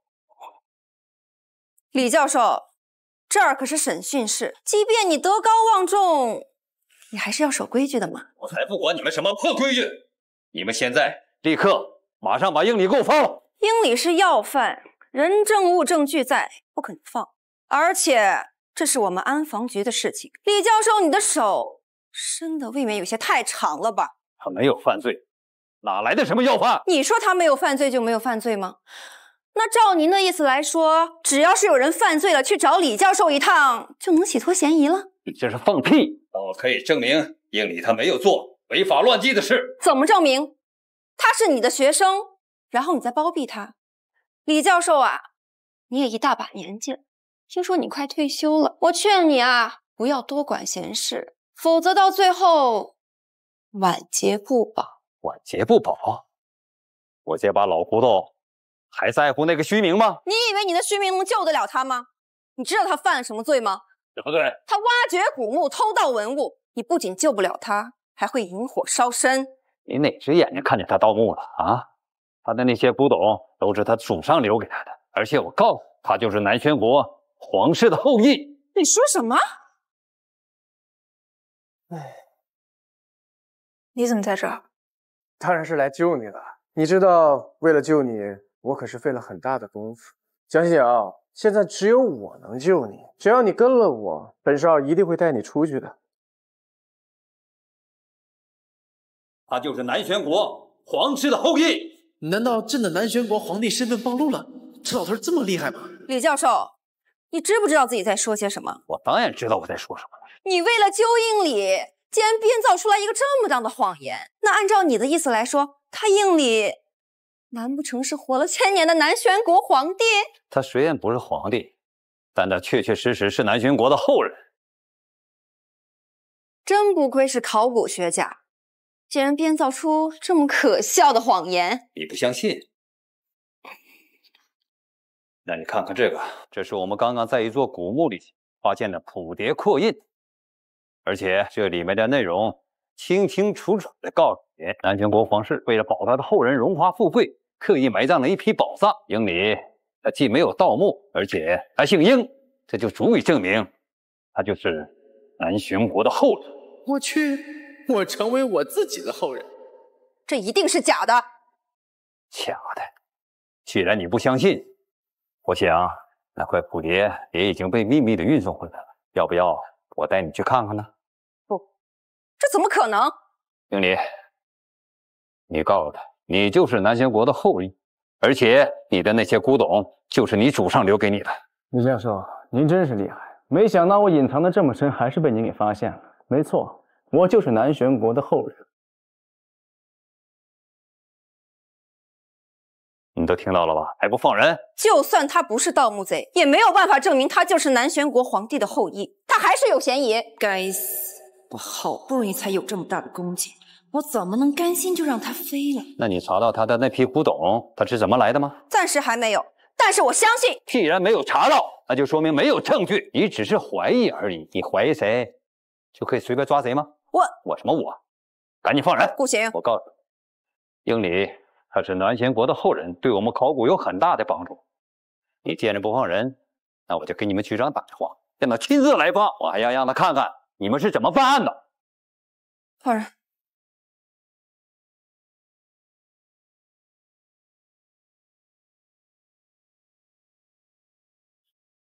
你别以为你现在就没有嫌疑了，我迟早会找到你的罪证。在您找到我罪证之前，咱们先解释解释这个东西。经理，这是什么？杜教授，您再来晚一会儿，他们就要强制按着我的手在认罪书上画押了。你们不仅胡乱抓人，还要暴力执法。我只是在收集证据。英里，你到底想要怎么样？道歉。我绝对不会可能向一个罪犯道歉。既然如此，那你这身衣服就不要穿了。我还要问问你们局长，是不是他指使的？不，赶快向英里道歉，要不然我就给你们局长打电话。我道歉，是我不对，我没有调查清楚，就将英先生抓了进来，请求原谅。江心瑶在哪？他现在是嫌疑人，你不能见他。我这个最大的嫌疑人都已经没有嫌疑了，你们凭什么欺压他？江小姐到底在哪？他在另一间审讯室，王宇也在里面。什么？江心瑶如果有什么三长两短，跟你们没完！王宇，你凭什么认为我会答应你？嗨，现在答不答应我已经不重要了。实话跟你说吧，这一切都是我做的。应理他死定了，他的那些文物来路不明，谁都救不了他。但是现在没有直接证据能证明这些文物就是盗墓所得，只要没有直接证据，安防局也只能羁押他48小时。哦，那要是让他强行认罪呢？你要做什么？当然是要他认罪啊！你觉得他还能走出这安防局吗？不是，你们放了应理！他现在已经死定了，没人能救得了他。你今天也跑不掉。要干什么？当然是做我们上次没做完的事了。上次有人打扰，这次不会有人打扰我，让我们好好玩玩吧。放开我！叫，你叫的越大声，我就越兴奋。啊！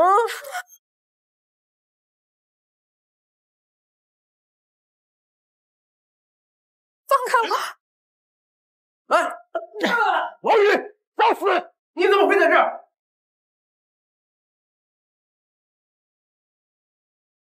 周宇，你还不把他抓起来？你没看他跑出来了吗？还不赶紧解开！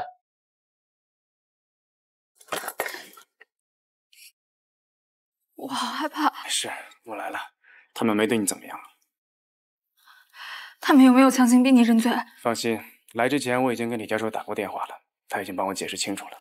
现在该算我们之间的账了。你还愣着干嘛？你快把他抓起来！没看他要在安防局行凶吗？殷先生，这里是安防局。你要不说，我都忘了这里是安防局，我还以为是菜市场，什么阿猫阿狗都可以进来。你跟他狼狈为奸，你放王宇私自进审讯室对江心瑶行凶这件事，该怎么算？上次废了你一条胳膊，看来你没长记性啊！我错了，我错了，您大人有大量，放过我一次，放过我一次。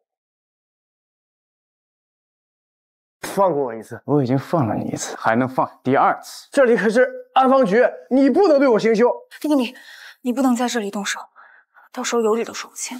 文理，江小姐说的对，你不能因为这种人把你自己给搭进去。可恶的女人，为什么要阻止？让英理动手，我就有证据将她扣死，到时候还不是我说了算？哎，没错，嘿，您说的对。这里可是安防局，你要是对我行凶，你也得玩完。那就放任他不管吧。当然不可能，安防局的人私自与王宇勾结，这件事情一旦曝光出去，不仅你要吃不了兜着走，整个安防局也会受到大清洗。你们想要干什么？我们只是想要讨一个说法。你知法犯法，暴力执法，伪造证据，强行逼供别人认罪，差点害应理身陷牢狱，你以为我会放过你？没错，我可以作证。一定要还给他们一个公道！我都已经道歉了，你们还想怎么样？我要他手上所有王氏集团的股份。不可能，你别想了。那我就只能把今天的事情捅出去了，到时候所有人都走不了，王氏集团也要遭受调查，到时候股份大跌，你也要面临牢狱之灾。你就在监狱里握着你的股份吧。你不愿意？那我们走着去。等等，全部我给不了，我可以分你们一半。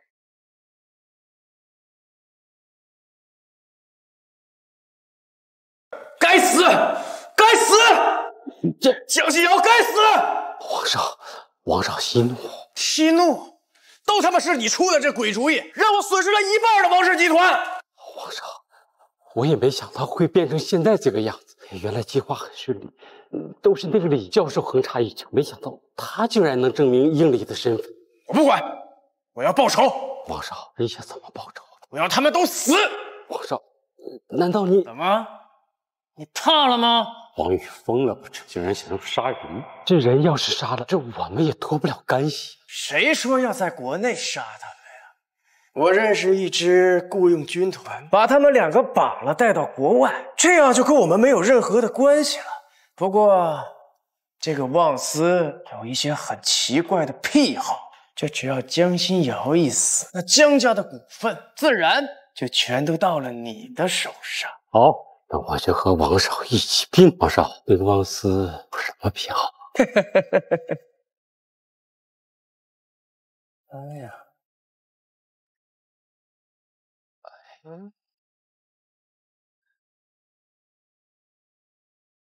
哎，江姑娘，你没事吧？没事儿，我就是有点后怕，没有想到王宇会玩这一招。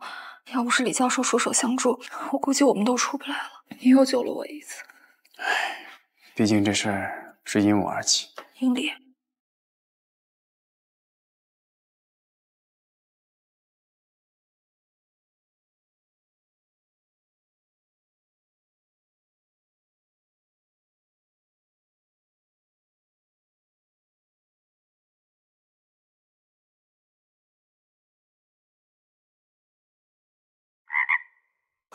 要不我扶你去沙发上坐一会儿吧？走。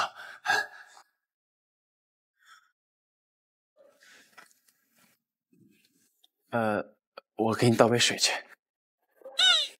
胆小鬼。你喝杯水缓缓。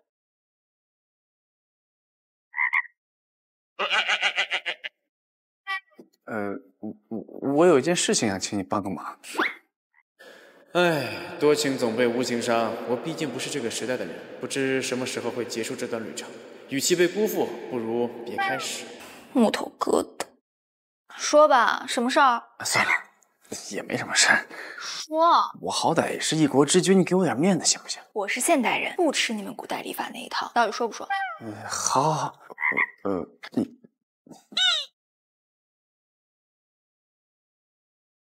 是这样子的，我们那边要举办一个五朝巡猎。听你这么说，4位皇帝都各有准备，你有把握赢，但是没有信心万无一失。如果你要是输了的话，就会国库直接空虚，造成南玄国的动荡；但如果赢了的话，就能够赚取大量的外汇。没错，3项比赛只要赢2项就行。对，这个简单。比骑术的话，你带回去一辆跑车，一定一骑绝尘。至于剑术的话，要不然我给你弄把枪回去吧。虽然说有些难度，不过钱够就能弄到。可我不会开车呀。你笨呐，我教你啊，2天时间，保证包教包会。走。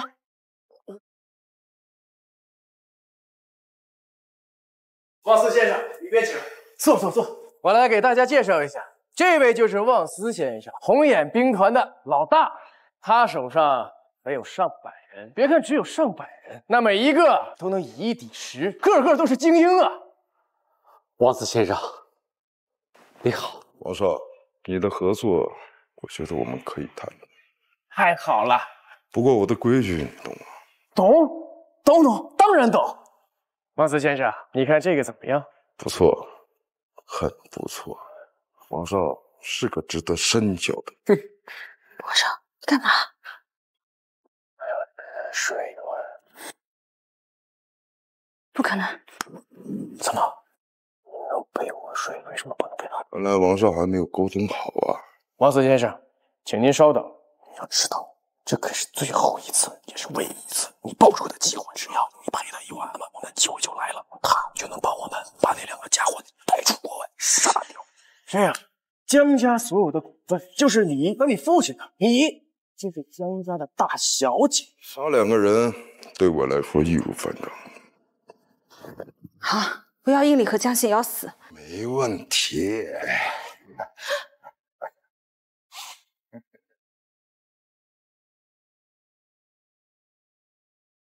这什么东西？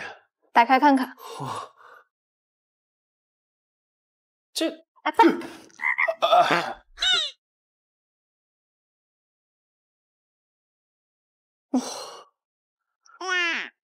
现在呀，你车也学会了，也带你去射击俱乐部感受了一下枪械。车我也给你准备好了。哦，对了，还有电棍，只要把这些东西都带上呀，保证你能赢。还是江姑娘你想的周到啊！那是为了给你找这把枪，我可跑了不少关系呢。有了这些东西，我这次必赢，就等我好消息吧。你时间要到了，还有2分钟就要穿越了。车在院子里。行，我必须要跟车子在一起，才能把车也带回去。渣男。竟然就真的这么走了，连道别也没有一句。果然是个木头。我要不要再给他准备一些其他的东西让他带走呀？要不要给他准备一些御寒的东西？他那边到了冬天会不会很冷？他在那边不会有很多女人吧？毕竟他可是皇帝，3宫6院的。哎呀，不对，江心瑶，你在想什么？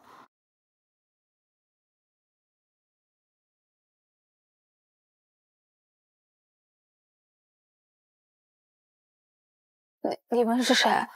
带走。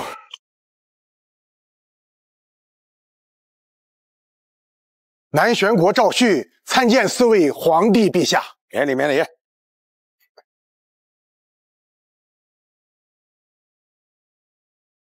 赵旭啊，你够坚挺的。南玄国连皇帝都换了，你竟还能稳坐国师之位，有点本事。都是承蒙我们陛下厚爱，我才能继续担任国师之位。朕就不一样了，朕继位之后，把那些老家伙全下了，一个个的看得朕心烦。韩皇倒真是有不少魄力，就是不知道韩皇能在位多久。你诅咒朕？朕只是陈述事实，典故里可不少这样的案例。好了好了，每天在朝会上与那些大臣们吵，现在好不容易得空休闲一下，都不嫌累吗？今年是在南玄国举办五朝巡猎，怎么到现在不见南玄的应皇啊？什么意思啊？难道是不欢迎朕党？4位陛下有所不知，我们陛下刚刚登基，这段时间忙得焦头烂额，所以才派老臣特意来招待几位陛下。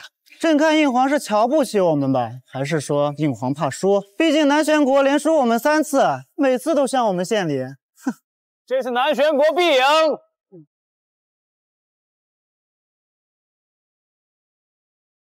参见陛下。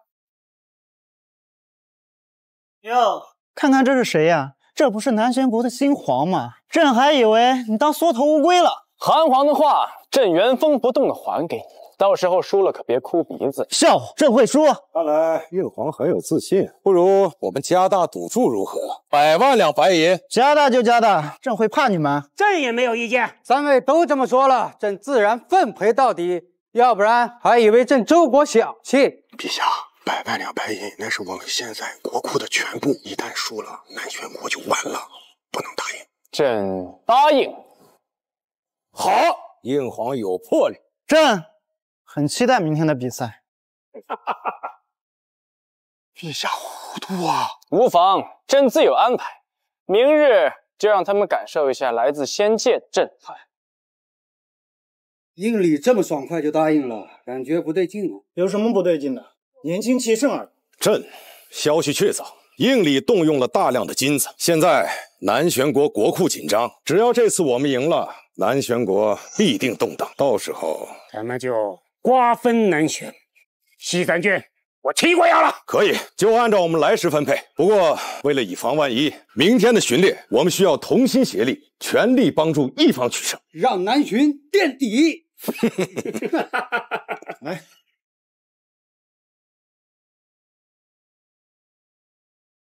陛下英明，果然不出陛下所料。从鸿胪寺的监控中发现，那4名皇帝进入鸿胪寺后，就齐聚明皇的房间，不知道在商讨什么。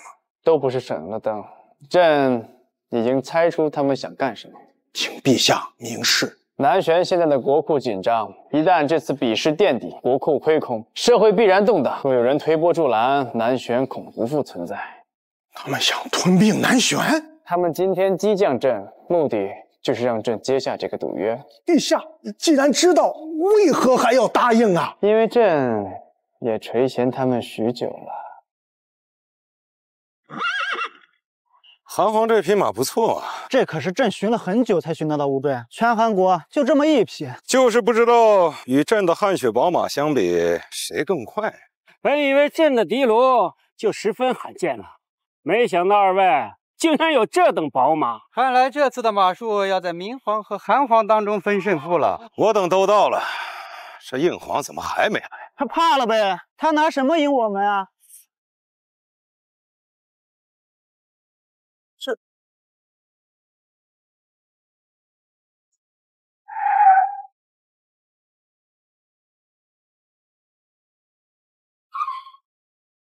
应皇，这是此物。当然是朕的宝马了。你当真眼瞎？你说这是马？咱们比的是速度，跟它是什么有什么关系？这铁疙瘩能跑赢朕的乌骓？开什么玩笑？照朕来看呐，应皇是已经开始摆烂了，就弄出这么个玩意出来啊！应皇不如直接认输得了。看来他明知道自己要输，直接放弃这一场，应该是想在后面2场赢回来，拉高排名。想的倒是挺好，可惜这算盘要落空了。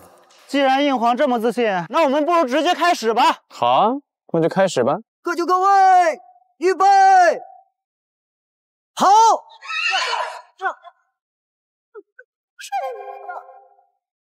陛下，你怎么不跑？急什么？先让他们跑3分钟，尝尝甜头。陛下，这要是输了可怎么办呢？好，朕也要开始了。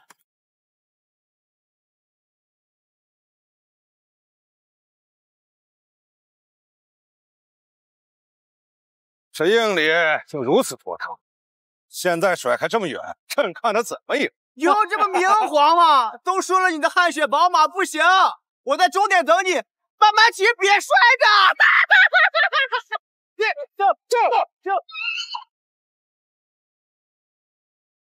快点追啊！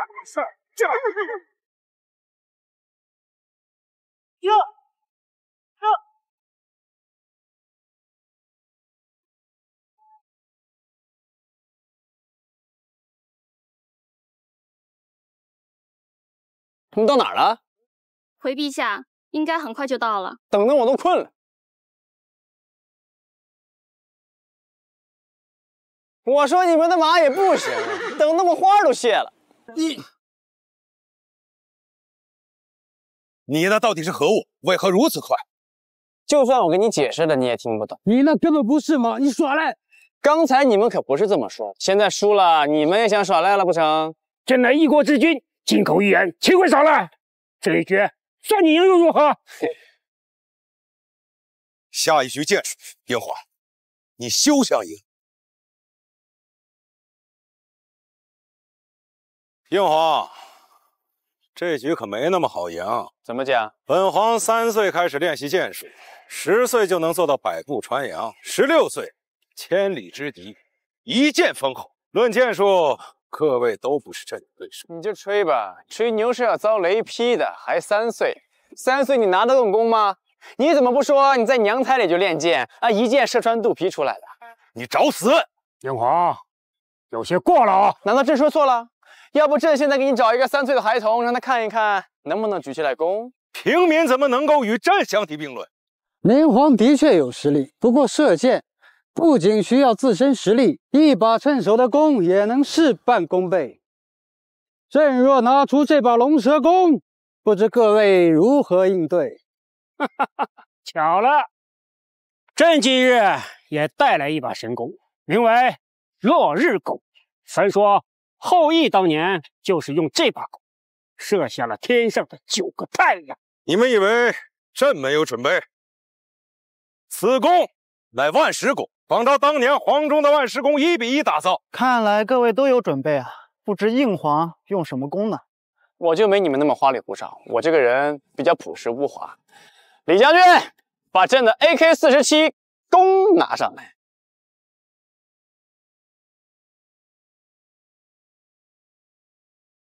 你告诉朕这是弓？这怎么不是弓了？箭从哪上？不许箭，自然有特制的武器。哎，简直就是笑！朕不觉得你这玩意儿会比朕的弓好。我们比的是剑术，你这根本算不得弓。难不成各位是怕了？笑话！朕就不知道怕字怎么写。在绝对势力面前，一切外力都是哗众取宠。朕让你用这东西又如何？朕要让你看看。什么才是真正的实力？明皇威武！这一场是明皇的主场，他都不怕，那咱们就等着看看英皇到底耍什么花样。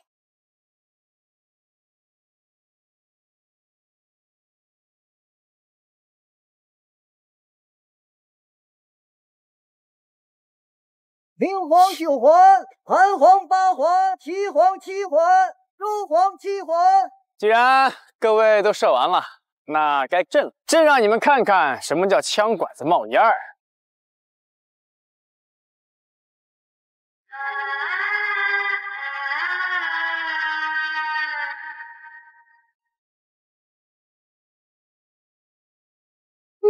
就把靶子打烂了。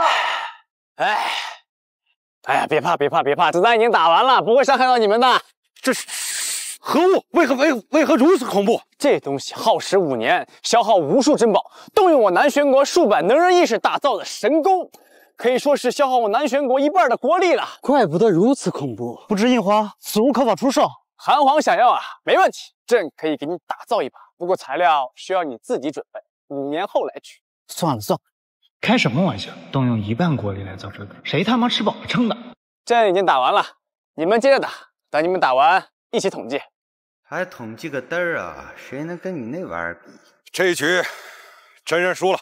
英皇棋高一招，朕也认输了。那明皇都败了，我们又能差到哪去？狗东西，还想要吞朕的南玄，不怕撑死你啊！既然朕已经赢了2把，接下来的比试就不用比了吧？不行，印皇虽然2局优胜，但下一场可不一定。既然各位都玩得这么尽兴，朕若不奉陪到底，倒显得朕失了大体。那好，咱们就继续比一比。印皇果然霸气，按照规矩，比武点到为止，还请各位好好准备吧。容我们选选兵器。输了2局了，南玄国看来染指不了了。即便如此，也不能让他全胜。按照规矩，一旦他全胜，我们的赌注都会给他，其余人1分都分不到。南玄国一旦拿到这些银两，势必会更加强盛。对，咱们先把宁理踢出去，这样他最多拿1半，剩5半，咱们还能拿回来，这叫及时止损。好主意！咱们当中韩皇武艺最高，咱们保着韩皇岛，就这么办。好，我们准备好了。行，既如此，那我也随便挑一把武器吧。李将军，把朕的电击棍拿过来。电击棍？什么东西？管他呢！我们这么多人，怕他一个？最后的比试开始，点到为止。这4打1啊！印皇武功卓越，我们也没有办法呀。那好，让我看看各位的身手如何。你拿这个破棍子有什么用啊？破棍子，你来摸一下。我试试。呼呼。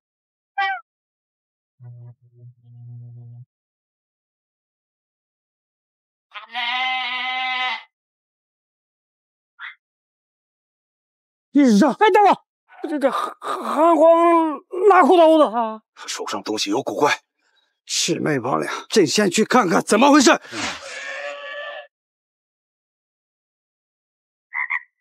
你这什么东西？此乃电击棍，是朕消耗半个南玄国的国力所锻造，集天地之精华，由100位能人异士锻造而成。当朕是3岁小孩吗？好了，该你们2位了。等一下，我们不服，要求重新比试。印皇这红布之下，不会又是什么神秘之物吧？无论是什么，有我上将行道荣在，胜利一定是我们的。印皇竟然想凭一己之力来对抗我们5万精兵，印皇实在是太嚣张了。那就让他比论都开始吧！在绝对的火力面前，众生平等。就让你们看看什么是冒蓝火的加特林，亮个相吧，小宝贝儿！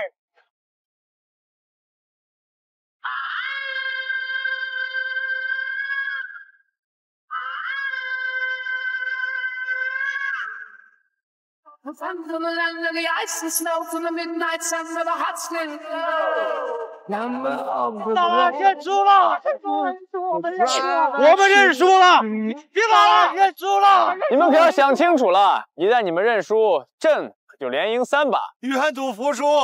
好，那朕就替南玄国的百姓谢谢几位皇帝了。参见陛下。事情交接的如何了？回陛下，已经交接完了。你是没有看见4位皇帝黑着的脸呢？臣一想到就解气。这叫偷鸡不成蚀把米，活该。有了这笔财力，南玄国的国库不仅填满了，还能加快南玄国的发展呢。行，这件事就交你全权处理。是，臣告退。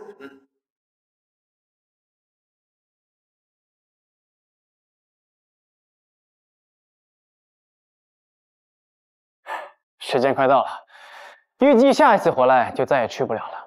这次去回来是该跟江心瑶好好道个别了。道别总得有礼物吧？就剩1天的时间，应该送什么好？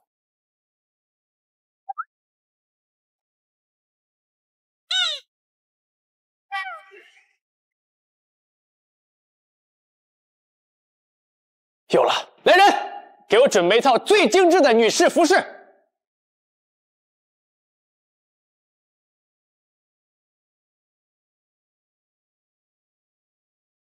哎，你们怎么在这儿？江心瑶呢？你不知道？我应该知道吗？3天前，江心瑶被疑似神秘人绑架，至今生死不明。说什么？我说的不清楚吗？江心瑶被绑架了。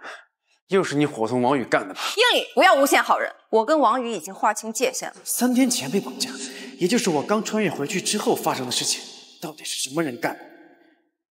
知道是谁干的吗？目前还不清楚。我们进行了反追踪，那伙人在绑架了江心瑶后就消失在境外。根据我们的推测，很有可能是冲着你那批古董来的。找死！喂，想要江心瑶活命，独自一人来打这里。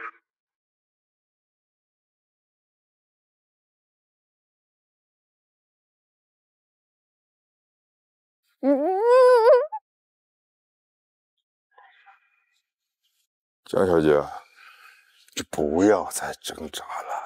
这里里外外都是我的人，你就算是你挣扎掉了，你跑得掉吗？江小姐想说什么？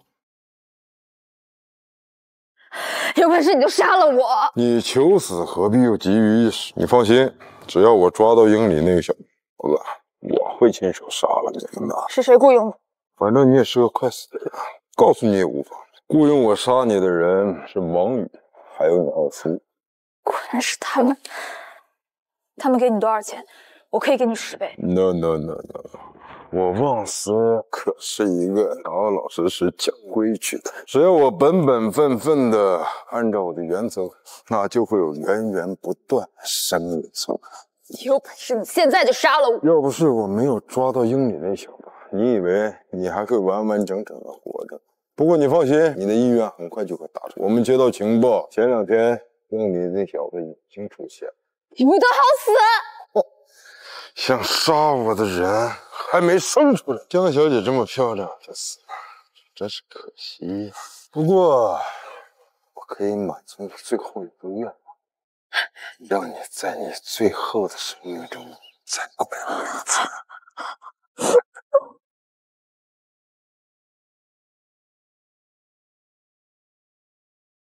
江小姐，就这么死了太可惜了哦！有本事你现在就杀了我！现在杀你多可惜呀！虽然我答应过王宇要杀了你，不过这2天我没有抓到英里，让我很不爽。我要改变一下游戏规则。听说英里是你的男人，那你说我要是当着他的面把你给侵犯，他会是什么表情？一想到那个画面，我就浑身兴奋。你这个恶魔，你快点好死！恶魔好，我喜欢别人叫我恶魔，只有恶魔才会让他们感到害怕和战栗。成功惹怒我以为要再改变一下游戏规则，我已经等得不耐烦了，所以我打算跟你好好玩玩。放开我！放开我！你放心，等我们2个都输，我会放开你的。你不得好死！哈哈哈哈哈哈！奴才，我饶不了你！好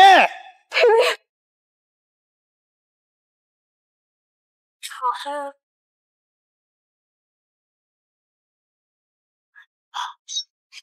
少爷，放人！你果然来了，王宇那个小子没有骗我，他说了，只要我抓到这个女人，你就会出现。我还以为你是缩头乌龟呢。再说一遍，放人！英里，你怎么来了？你赶紧走啊！走得了吗？真是好大的胆子呀！你敢打伤我的人！弟兄们，不要打他的头，我要把他的头完完整整的割下来，然后放到外面去，让那些人看看得罪我们是什么后果。兄弟，他们都有枪，你打不过他们的，你快走啊！就算要死，我也跟你死在一起。好，成全你，杀了他。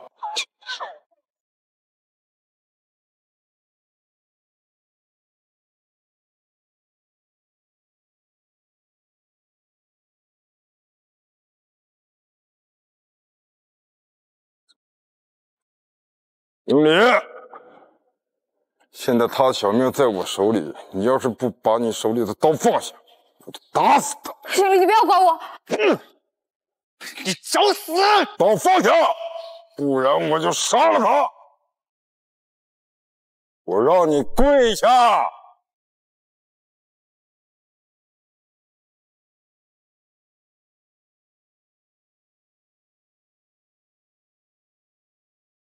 经理，是南玄国的皇帝，你不能给他跪的，你快起来！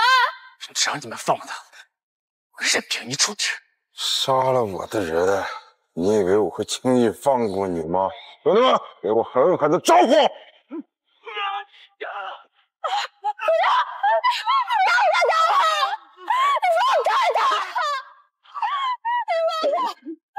兄弟，你不是很能打吗？功夫好又如何？怎么样，大英雄，感觉如何？哎，你们给他们吃饱饭啊？跟挠痒痒似的。老大是垃圾，这群小弟也是垃圾。看你能嘴硬到什么时候？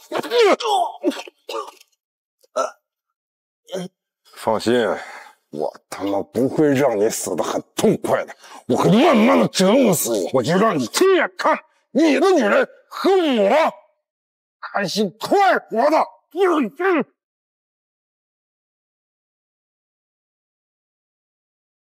说什么？彭总，再说一遍！把我们老大放了！再往前半步试试！看是你的枪快，还是你的刀快？别冲动！这你还是把我给放了，这里都是我的人，我们跑不掉的。再废话，我现在就杀了你！放人！你他的，放人！把枪放下，不然我现在就杀了他！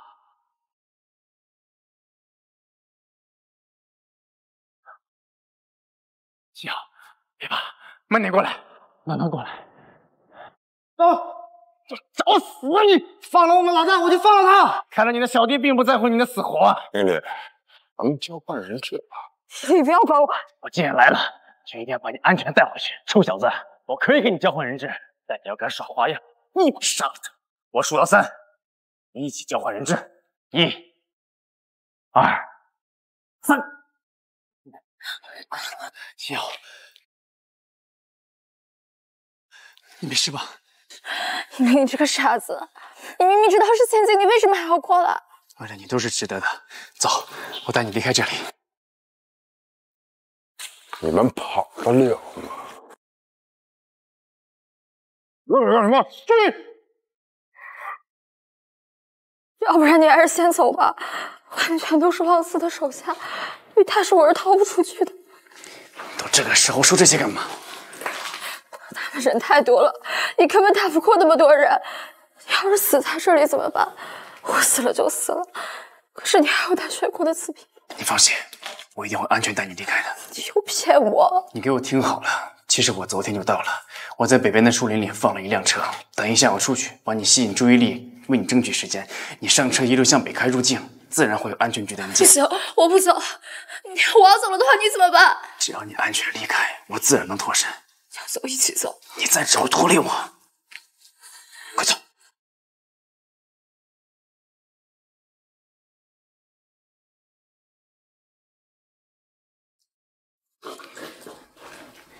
我在家等你。好。你向我保证。我保证。你一定要回来。你向我保证过的。我答应你。嘘。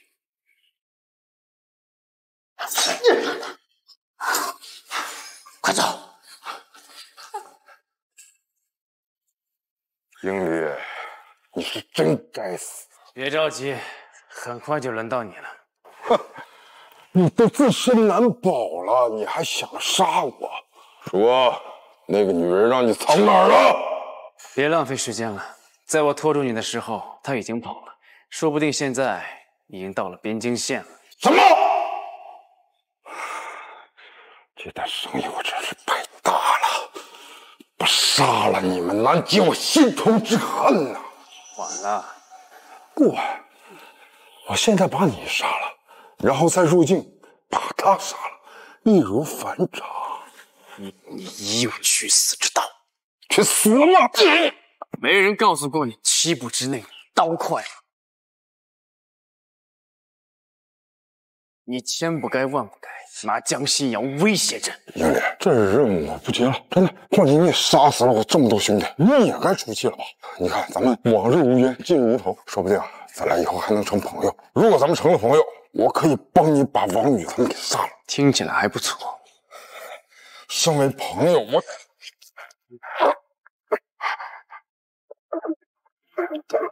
说了，你不该拿江心瑶威胁朕。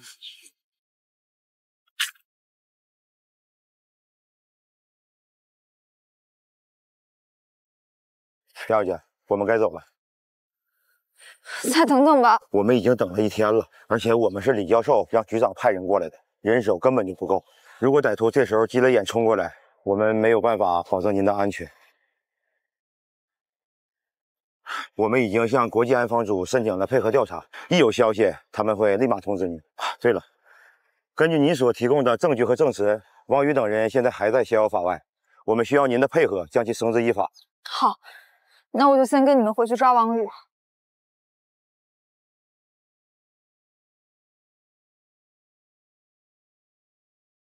皇上，望司那边怎么样了？皇上，望司现在已经把江心瑶抓起来，应理呢，他又闻风躲了起来。望司肯定是在用江心瑶钓鱼。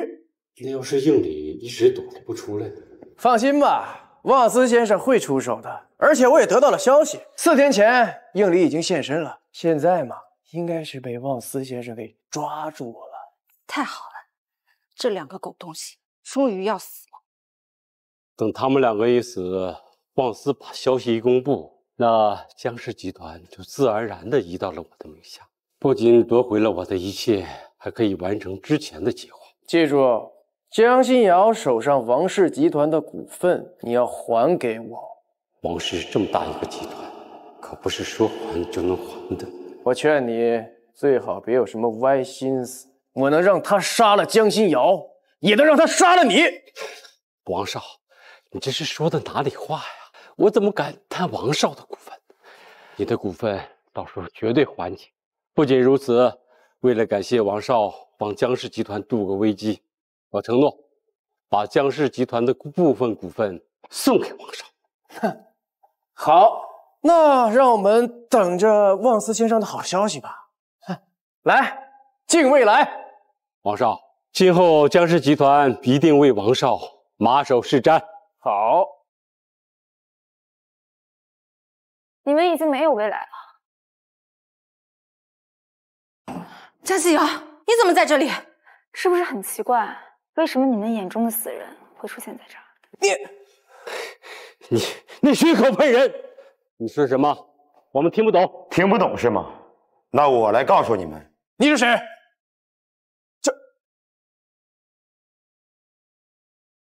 我是安防局新任的队长。你们3人涉嫌勾结境外势力，制造绑架、谋杀、贿赂等罪名，现在对你们实施强制的抓捕。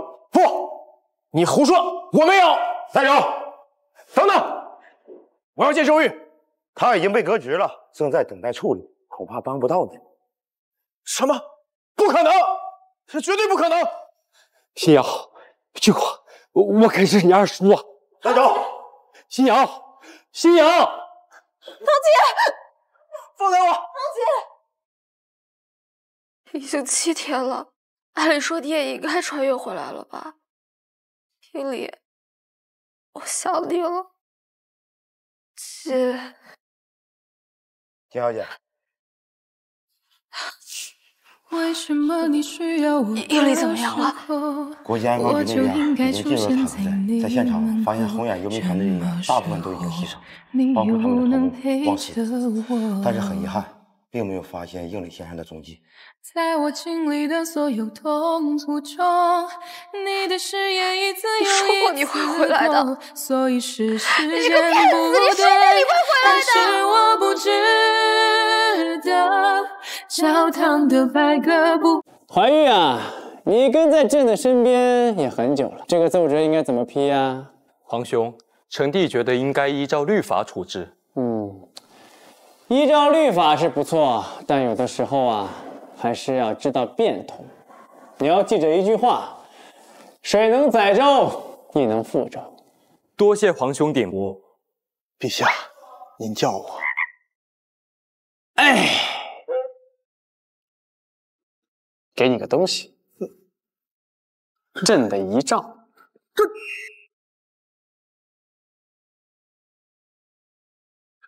这不会刚回来就被撞死了吧？等等，这一幕好熟悉啊！姑娘，你该不会是敌国派来的杀手吧？是，我就是敌国派来的杀手。杀死心他。你懂我会不争气，想回到你身旁。不走了，可是我现在身无分文。我养你。你懂我的吧？你懂我的。你懂我会不争气，想回到你身旁。